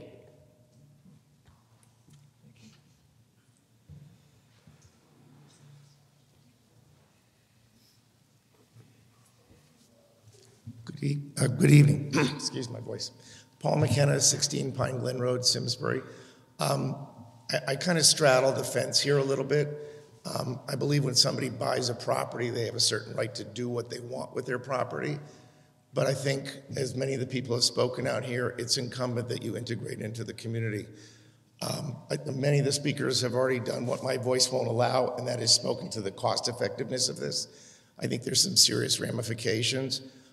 When you talk about people moving into this town, it's been said over and over and over again. And Bruce, you've been here. I lived at Talcott Acres when it was a field. There wasn't a Harvard over there. So for all you people. And I remember how Joan Coe worked so hard to make sure there were huge trees and berms and buffers, and that view was not ruined. So I think you have people here that have great legacy in this town, respecting it. I'm not denigrating the plan. I'm saying that I think there's some more information that needs to be brought to the table from other sources so that the board can do their elected duty. I think Charlie did an excellent job on the numbers. You really have to sit there. When I talk about schools, there's no family that moved to town and said they moved here for Simsbury Farms golf course. It's a great golf course, but they moved here for their kids to go to these schools. And I think you're laughing up your sleeve when you're telling somebody you're not going to fill this place up with people with kids. You got to be kidding me. To the point of affordable living, you can rent in Simsbury when you can't buy. And we've already seen that in the increase in the number of students. You can rent and you can buy a Simsbury education. And it's a lot cheaper than buying a house in Simsbury and buying a Simsbury education. And I think this is a very serious matter that you people really need to review. My kids went through the Latimer Lane school system. It really existed. I'm not that old, but it was a great school. Thomas Jefferson, not the president, but he was the principal, and it was a great school. But you've all spoken to people on the education committee. There's a lot of work that needs to be done here, and I don't want to throw an anchor over the side of progress. But I do think that there are serious financial shortfalls that we are all going to pay for. I did buy my house a long time ago in Simsbury. It's worth a lot more. I'm also paying almost 5 times as much taxes as everybody else is too, for the goods and service that we value. But I really think that the numbers that were brought up today are ones that the zoning commission really needs to evaluate in a more serious fashion and look on the impact, not so much on the people moving in, while they will be important members of our community and they will be welcome members, but they need to be welcomed as long as they're not having such a negative impact on the quality of life or the fiscal demands of the people that are already here. Thank you very much for your time.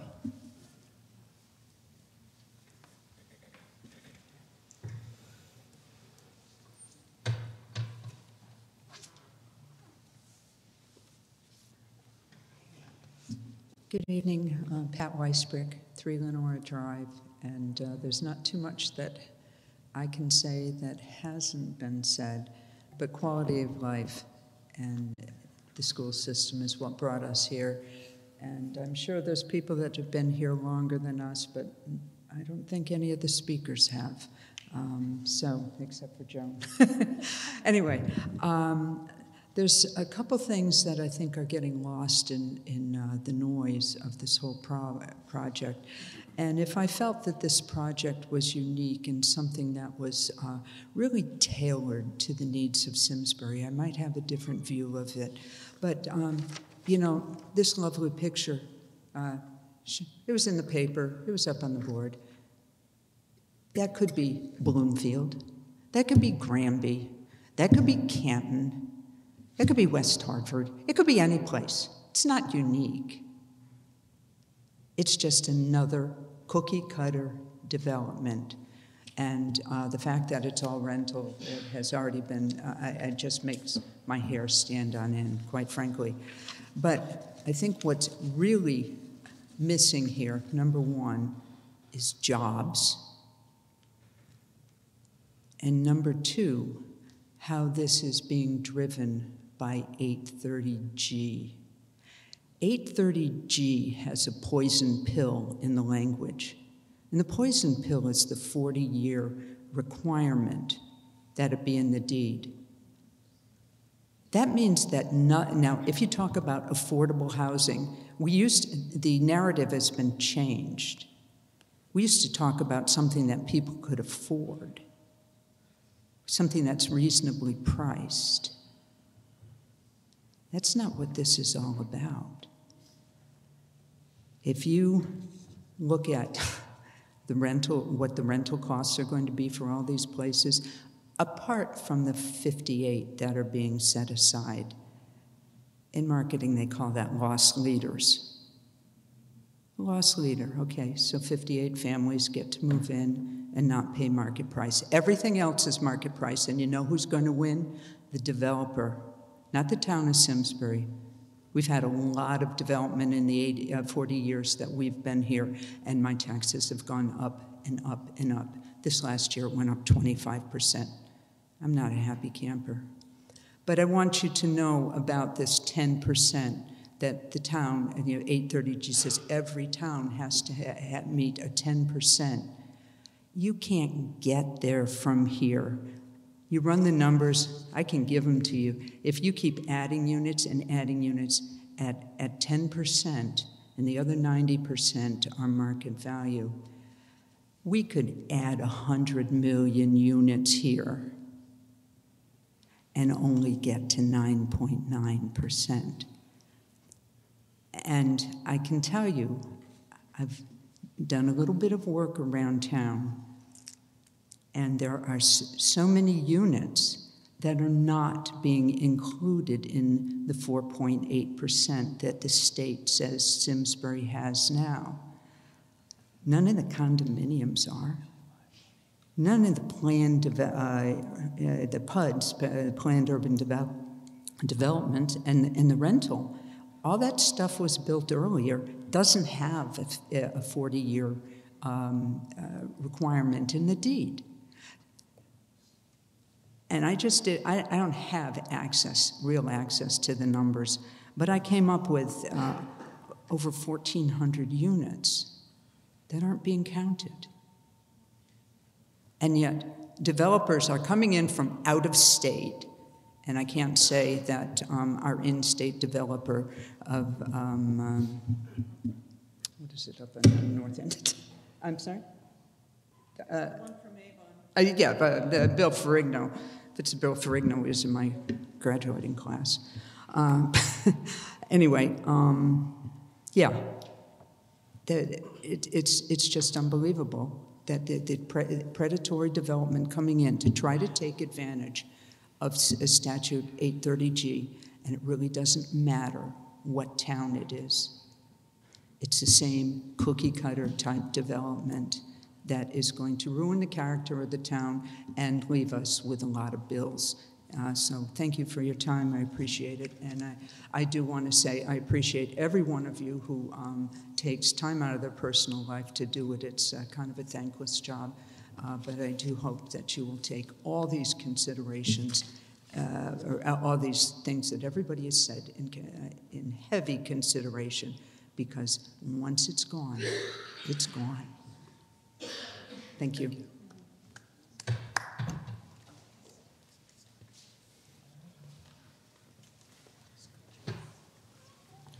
Hello, Commission.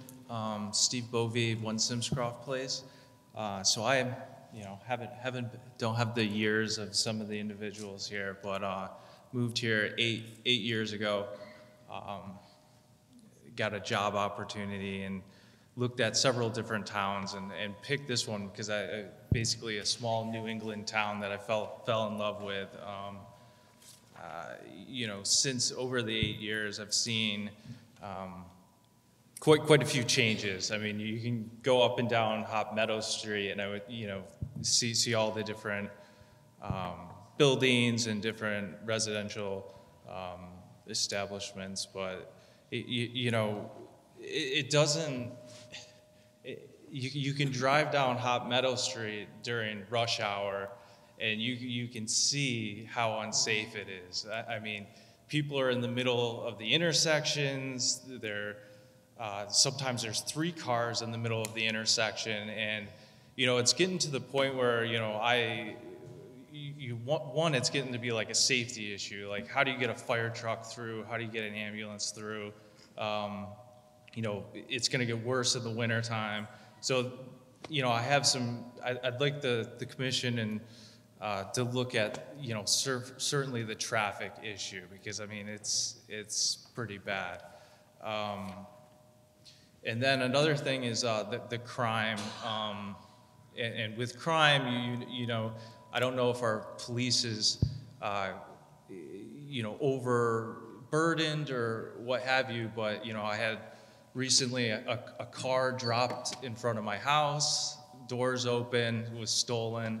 Up 2 houses up, that was stolen. You look at the police reports, and I do see that are public. You can go and you can see the addresses, and you know, I just wonder if the commission could look, see if there's any correlation with an increase in police calls, and do that kind of study to see if there's any kind of, because it is going to take more police and stuff with more residents. And then final thing I haven't really heard was like environmental, right?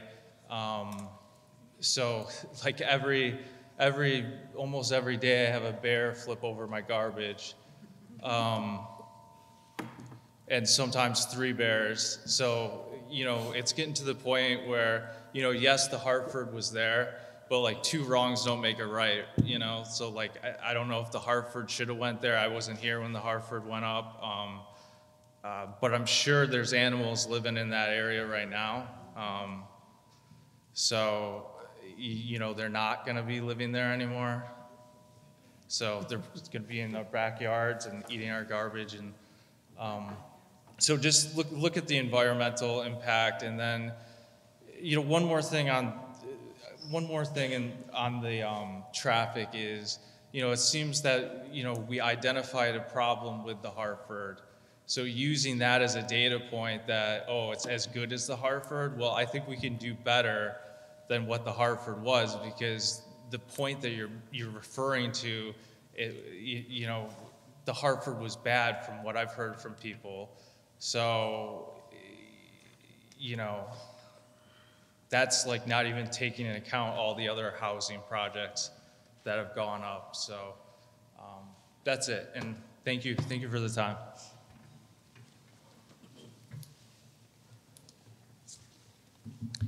Mary Turner, 11 Barnard Drive, Simsbury. I've lived in this town for 45 years. Came to town because of its school system. The town is turning out like the town I left in Bristol and other towns. My concern is, I don't think that anybody has really done a research on how much, because I'm a businesswoman, I look at not just the revenue, I look at the expenses. So they talk about how much revenue they're going to bring into the town. But the cost of police will have to be increased. There's no question. Same thing with the fire department. They're going to have to increase there. The school system, for sure, will have to be increased, and maybe another school built. Then you have the consideration of your traffic. which is insane right now, but I could see easily a 4-lane highway, Route 10 turning into a 4-lane highway. And no one is talking about the social services, which for sure is going to be needed, because even though you have an increase in crime, behind increase in crime is also your social services with their basic issues. So you're talking about a negative and a strain on this town. And they've already increased the values of all of our homes so that our taxes will be going up quite a bit. So if you don't think that the town residents now are paying a lot, it's going to be skyrocketing. And it'll force us out of our own town to accommodate for the transient new neighbors. That's what we are, transient new neighbors in this development, which I don't think they've given much consideration of the expenses versus the revenue. Every time I hear someone say, oh, they're going to bring in this much in thousands of dollars, well, guess what? You're going to be paying millions, much more. Thank you very much.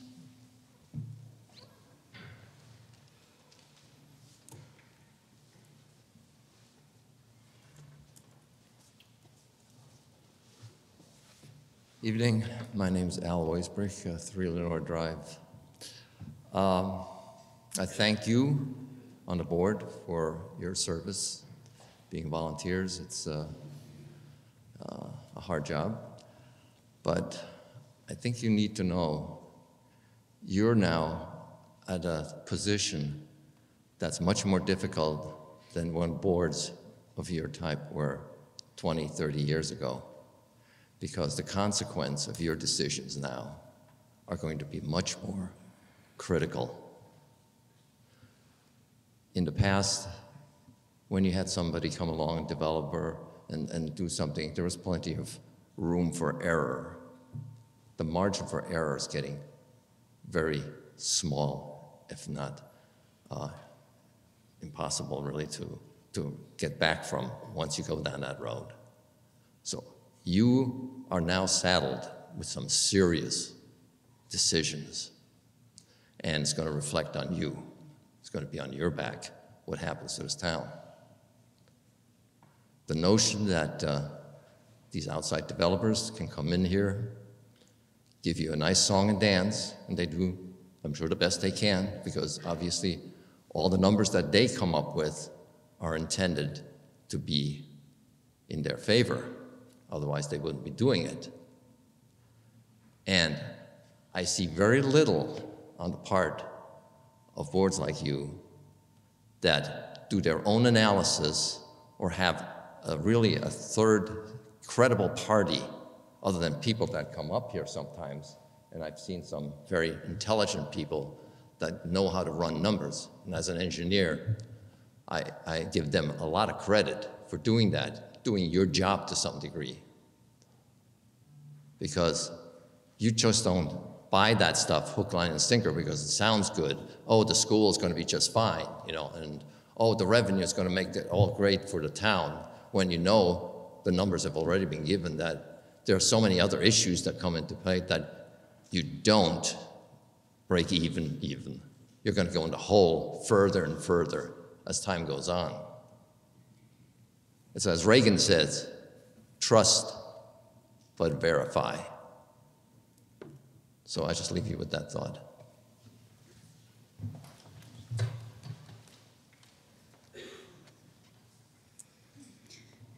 Hi, I'm Jolene Benedict, and I live at 14 Riley Road at the Ridge North. I just wanted to throw a few of my own feelings out. I moved to Simsbury as a child with my family in 1968. And I've lived here all of that time except for 20 years spent in Amherst, Massachusetts. When I moved back, I was a consultant and I wasn't ready to buy a home, and there really wasn't any place to live in Simsbury. I found a place, but it wasn't ideal, and I wanted to be in Simsbury. Recently, I moved in with my parents, and they were sick.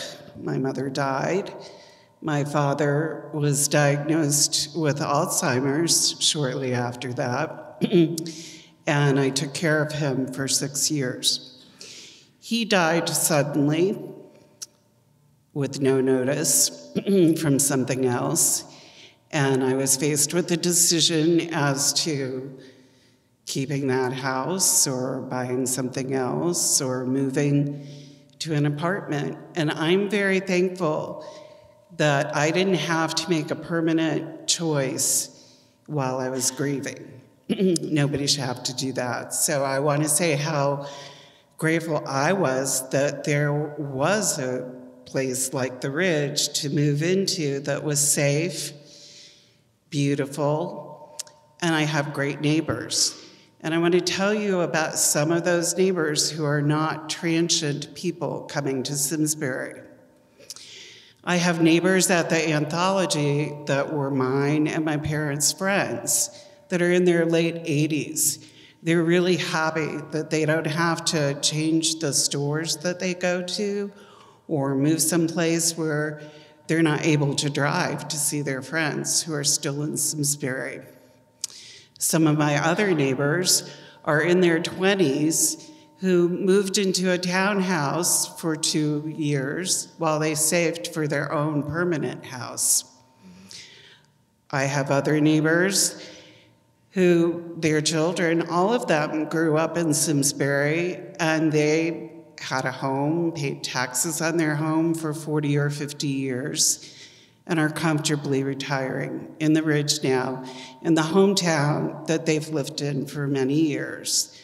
So I know there are many challenges facing our town with the increase in the number of, quote, luxury apartments. But I want to say they're really not luxury. It's just the same standard of living that you would like to have in a home. And it's in Simsbury. And again, I'm really glad that we have choices of different places to live in Simsbury.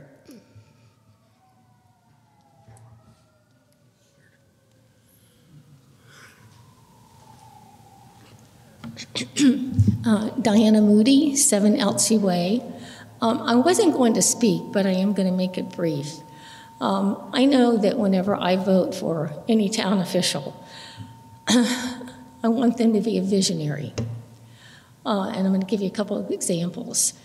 Many years ago, when my husband and I moved here and we lived in Granby, they wanted to build a trash transfer station where the Stop and Shop is. I'm not saying this is comparing this to a trash transfer station, but I'm talking about the visionary, thinking ahead in the future, what people want to see when they drive into this town. So I think that's a piece of it, because it is at the beginning of town. Secondly, however many years back, whenever we decided that we wanted to have a town manager, so the town employed a consultant, and the consultant had various focus groups, which was very interesting. I was in one of those focus groups. And the consultant was he was so impressed with this town.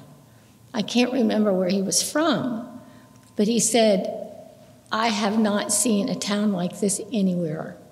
He said, and I can tell you that since I've been here, the people that I have talked to outside would give anything to live in a town like this.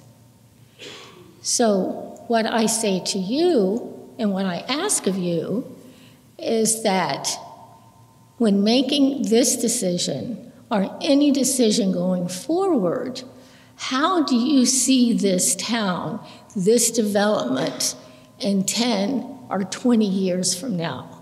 How do you see that? How do you see that impact and the ramifications on your decisions? And thank you very much, because I do know that you put a lot of thought into it, so I do appreciate that. Thank you for your time.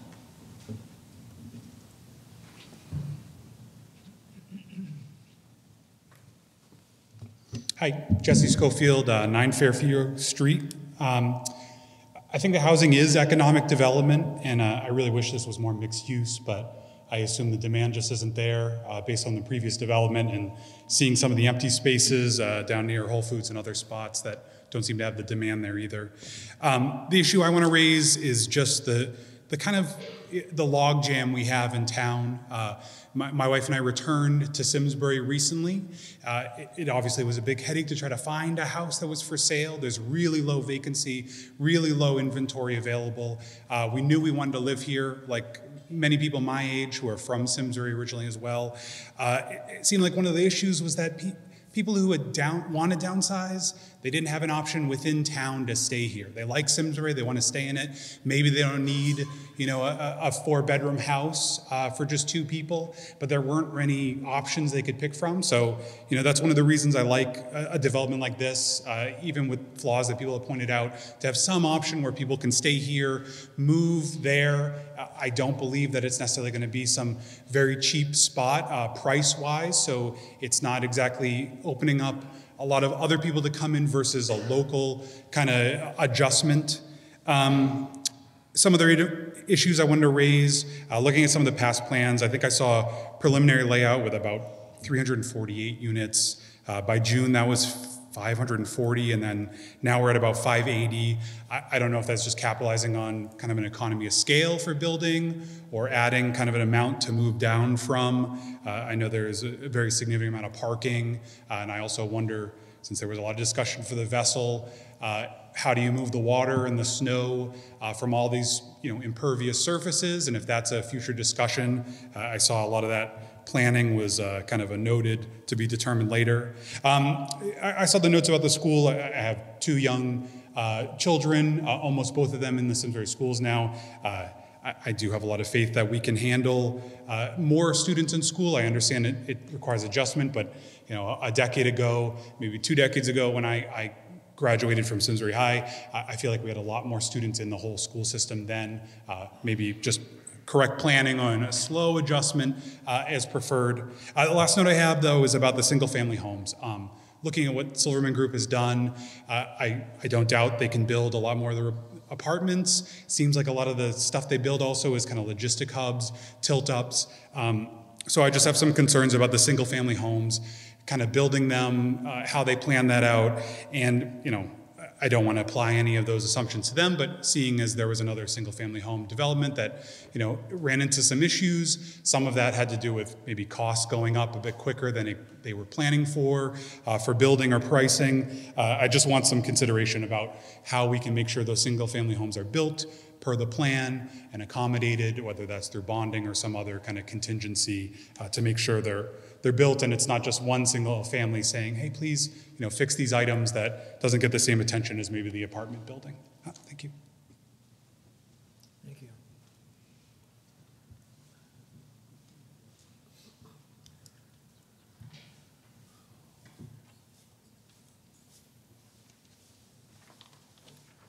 Good evening. Jerry Toner, 26 Ridge Road. Thank you for the opportunity to speak tonight. And I would like to acknowledge the job that I think the developer has put a lot of effort into this to meet some of the concerns that have probably already been voiced. I have been a resident of Simsbury for 40 years, and like most of these folks, my family and I have enjoyed a wonderful quality of life here. I just go to really a lot of the comments that these folks made, and I think it's really based on that quality that they've enjoyed, whether it be education, whether it be just the value that this town brings, and not being the towns that others mentioned. I always say sometimes you need to go somewhere else to appreciate what Simsbury gives you. And I think that's probably some of the point tonight. the costs that will come along with this that will impact the town are a concern to me. The numbers of students that this would generate did seem very conservative. Sue Salina's comments, I think, bore that out in terms of her past experience with the Board of Ed. I do know that every year the Board of Finance, Board of Selectmen have an enormous task to try and maintain the quality of life here and to make it affordable. And it is an enormous task. And my concern is that a development like this and others make that all the more challenging. Mary Turner, I think, made great points. It's not just the education, it's the police, it's social services, it's all these peripheral costs that developments like these have. Anyone who drives down Route 10 now, you've all seen, we have all, experienced a change. Is this the one that's gonna, break the camel, break the camel's back or whatever? I don't know, but it does seem very not intrusive, but just very impactful. And I always looked at that site. I think there was talk about the value of the vista there and the scenery. And I think that the developer did pay attention to that the way they laid it out. But once that's gone, it's not coming back. And I was not here when the Hartford was proposed, but I do know that a lot of work went into minimizing that impact that building had. So I would ask that those things all be considered. Again, I thank you for the opportunity to speak, and I thank all the other folks who made just what I thought were very, very insightful comments. Thank you. Thank you. Is there anybody?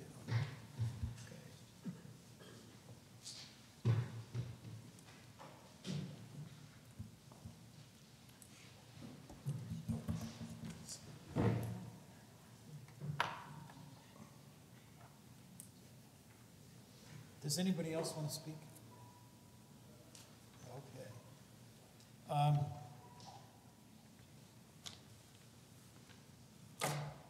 It's 9 o'clock. We could take a few minutes for some points that if the Silverman Group would like to respond to some of the things that were said or not.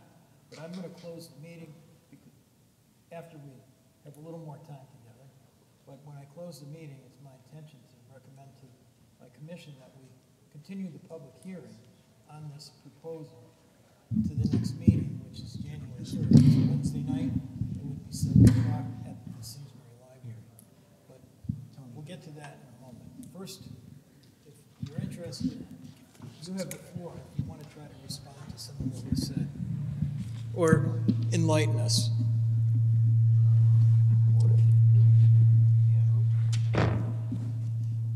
If you'd like, TJ, we could maybe take a few questions from commission members before we go to the Silverman Group. Just comment again that you're going to extend it, because I don't know if it can be on the record. Just so that it's clear on the record, my point of a couple of minutes ago was that while this meeting will be closing tonight, it's my intention to recommend that the public hearing that we're engaged in be continued until the meeting on January 3rd.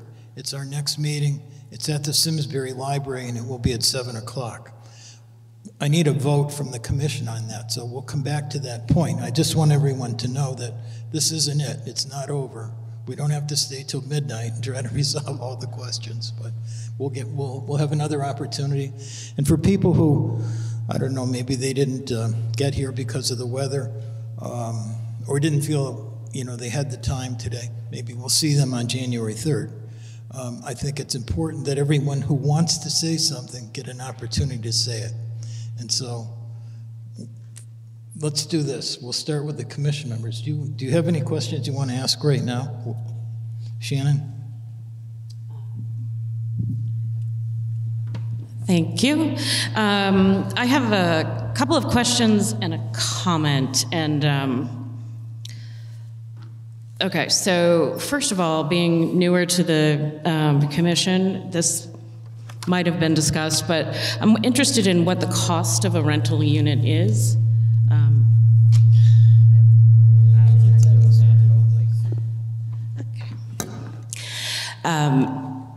At each level.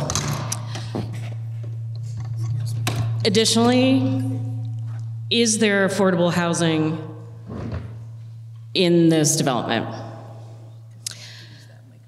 Second, is there housing which complies with ADA requirements other than the single-family units? And is there any opportunity for supportive living? I did want to also just comment that I definitely share concerns for the schools, the roads, fire, emergency services, and social services. They need their mic back.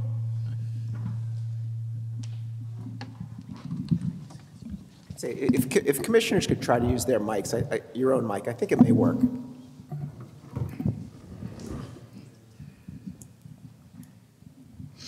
So I'm going to try to answer your questions regarding the rentals, and obviously everything is speculative right now and will be, again, market-based for the 90% of units that are market rate. Right now we're underwriting that for the apartments, a one-bedroom would go for roughly $1,600 a month, two-bedroom a little over $2,100. The duplex units, which are the two bedrooms there, around $3,500 a month. And the single family, roughly on average, a little over $5,000 a month.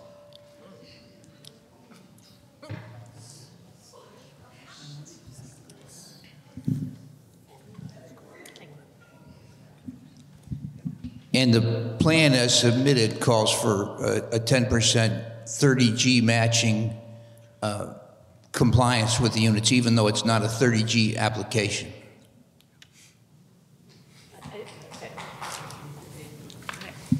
Thank you. I don't want to belabor it, but I thought that the proposal said there was a 10% commitment. Yeah. There is. That's what she just said. And the 30% was? No. 30G. 30G. Oh, okay. You're just referring to the statute. Yeah. Did you hear the other questions? What was the other question? Is there housing which complies with ADA other than the single-family units?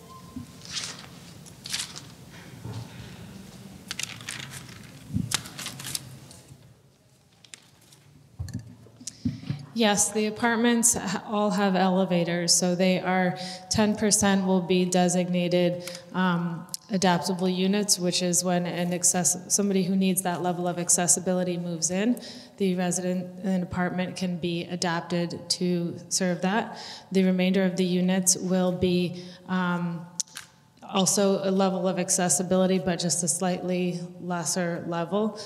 Everything is visitable, and first floor and all the single families, duplexes are accessible on the first floor. So if for wheelchair use? Yes. A certain percentage could be created to accommodate that in an Correct. apartment? Yes, because all of the apartments are accessible via the elevator. They all have that level of visibility and accessibility. So for example, if the resident needs grab bars to be installed, those would be installed at the time that the resident were to move in. Wider doorways? 36 is the handicap accessible code requirement, 36 inches, and that would be provided throughout.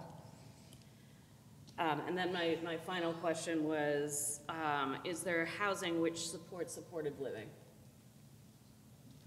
I'll leave that to more of a use type supportive. I mean, someone with a disability who may need support services within their, you know, is there that option? We'll prepare an answer for that. I'm sorry, what? We'll prepare an answer for that before we meet again. Thank you.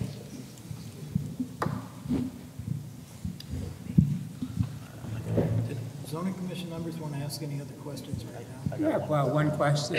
Why 580? Why not 180 or 280? Is it an economic reason for that? The developer should answer that, but he might want to develop some information for you.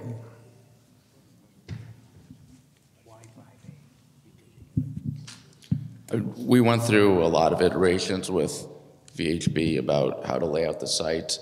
580 is not necessarily a magic number.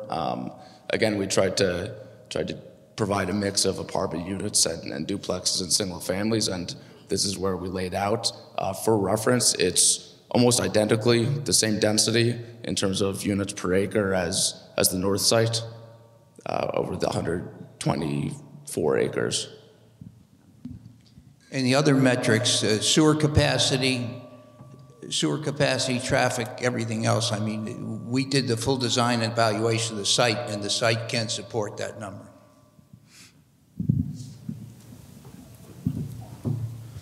I'm wondering about the nature of the club. Is that, so I assume it's residents only, but I saw a bar area. I saw a lot of stuff going on there. Is that going to be run?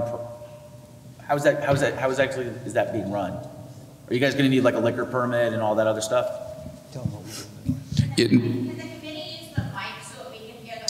Yeah. I asked about the nature of the club, if they need a liquor permit or if it's going to be run through a third party or something. This is all just a private clubhouse.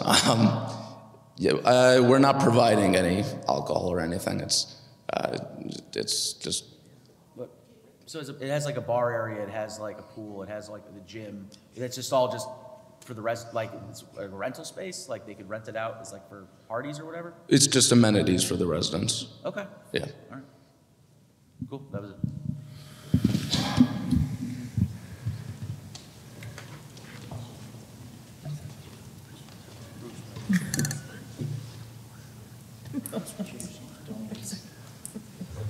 Any other questions from the zoning commission? Did you want to go ahead on some other topics that came up during the last 2 hours? Or you can have a microphone when we get together again, too. We're appreciative of your attention, and we're appreciative of the comments, and you can't go to one of these things without learning a few things, but the staff report indicated that it was highly likely we'd be back for the first meeting in January, and I think we could prepare ourselves for that and respond to some of those questions at that time, Mr. Chairman. That's fine, then we'll see you again on January 3rd. But in the meantime, I need a motion from our, well, let me just ask if there's anything else anyone wants to take up before we close this meeting. I will make a motion to continue this hearing. Would you like me to do that? Yes. Okay, I'll make a motion to continue the public hearing until the next zoning meeting on January 3rd at 7 p.m. at the library. I will second that. At the library. Shannon seconded. Any further discussion? All in favor, say aye, please. Aye. Opposed, nay. The motion carries, so we're all set then. We're adjourning this meeting. We'll see everybody again on January 3rd.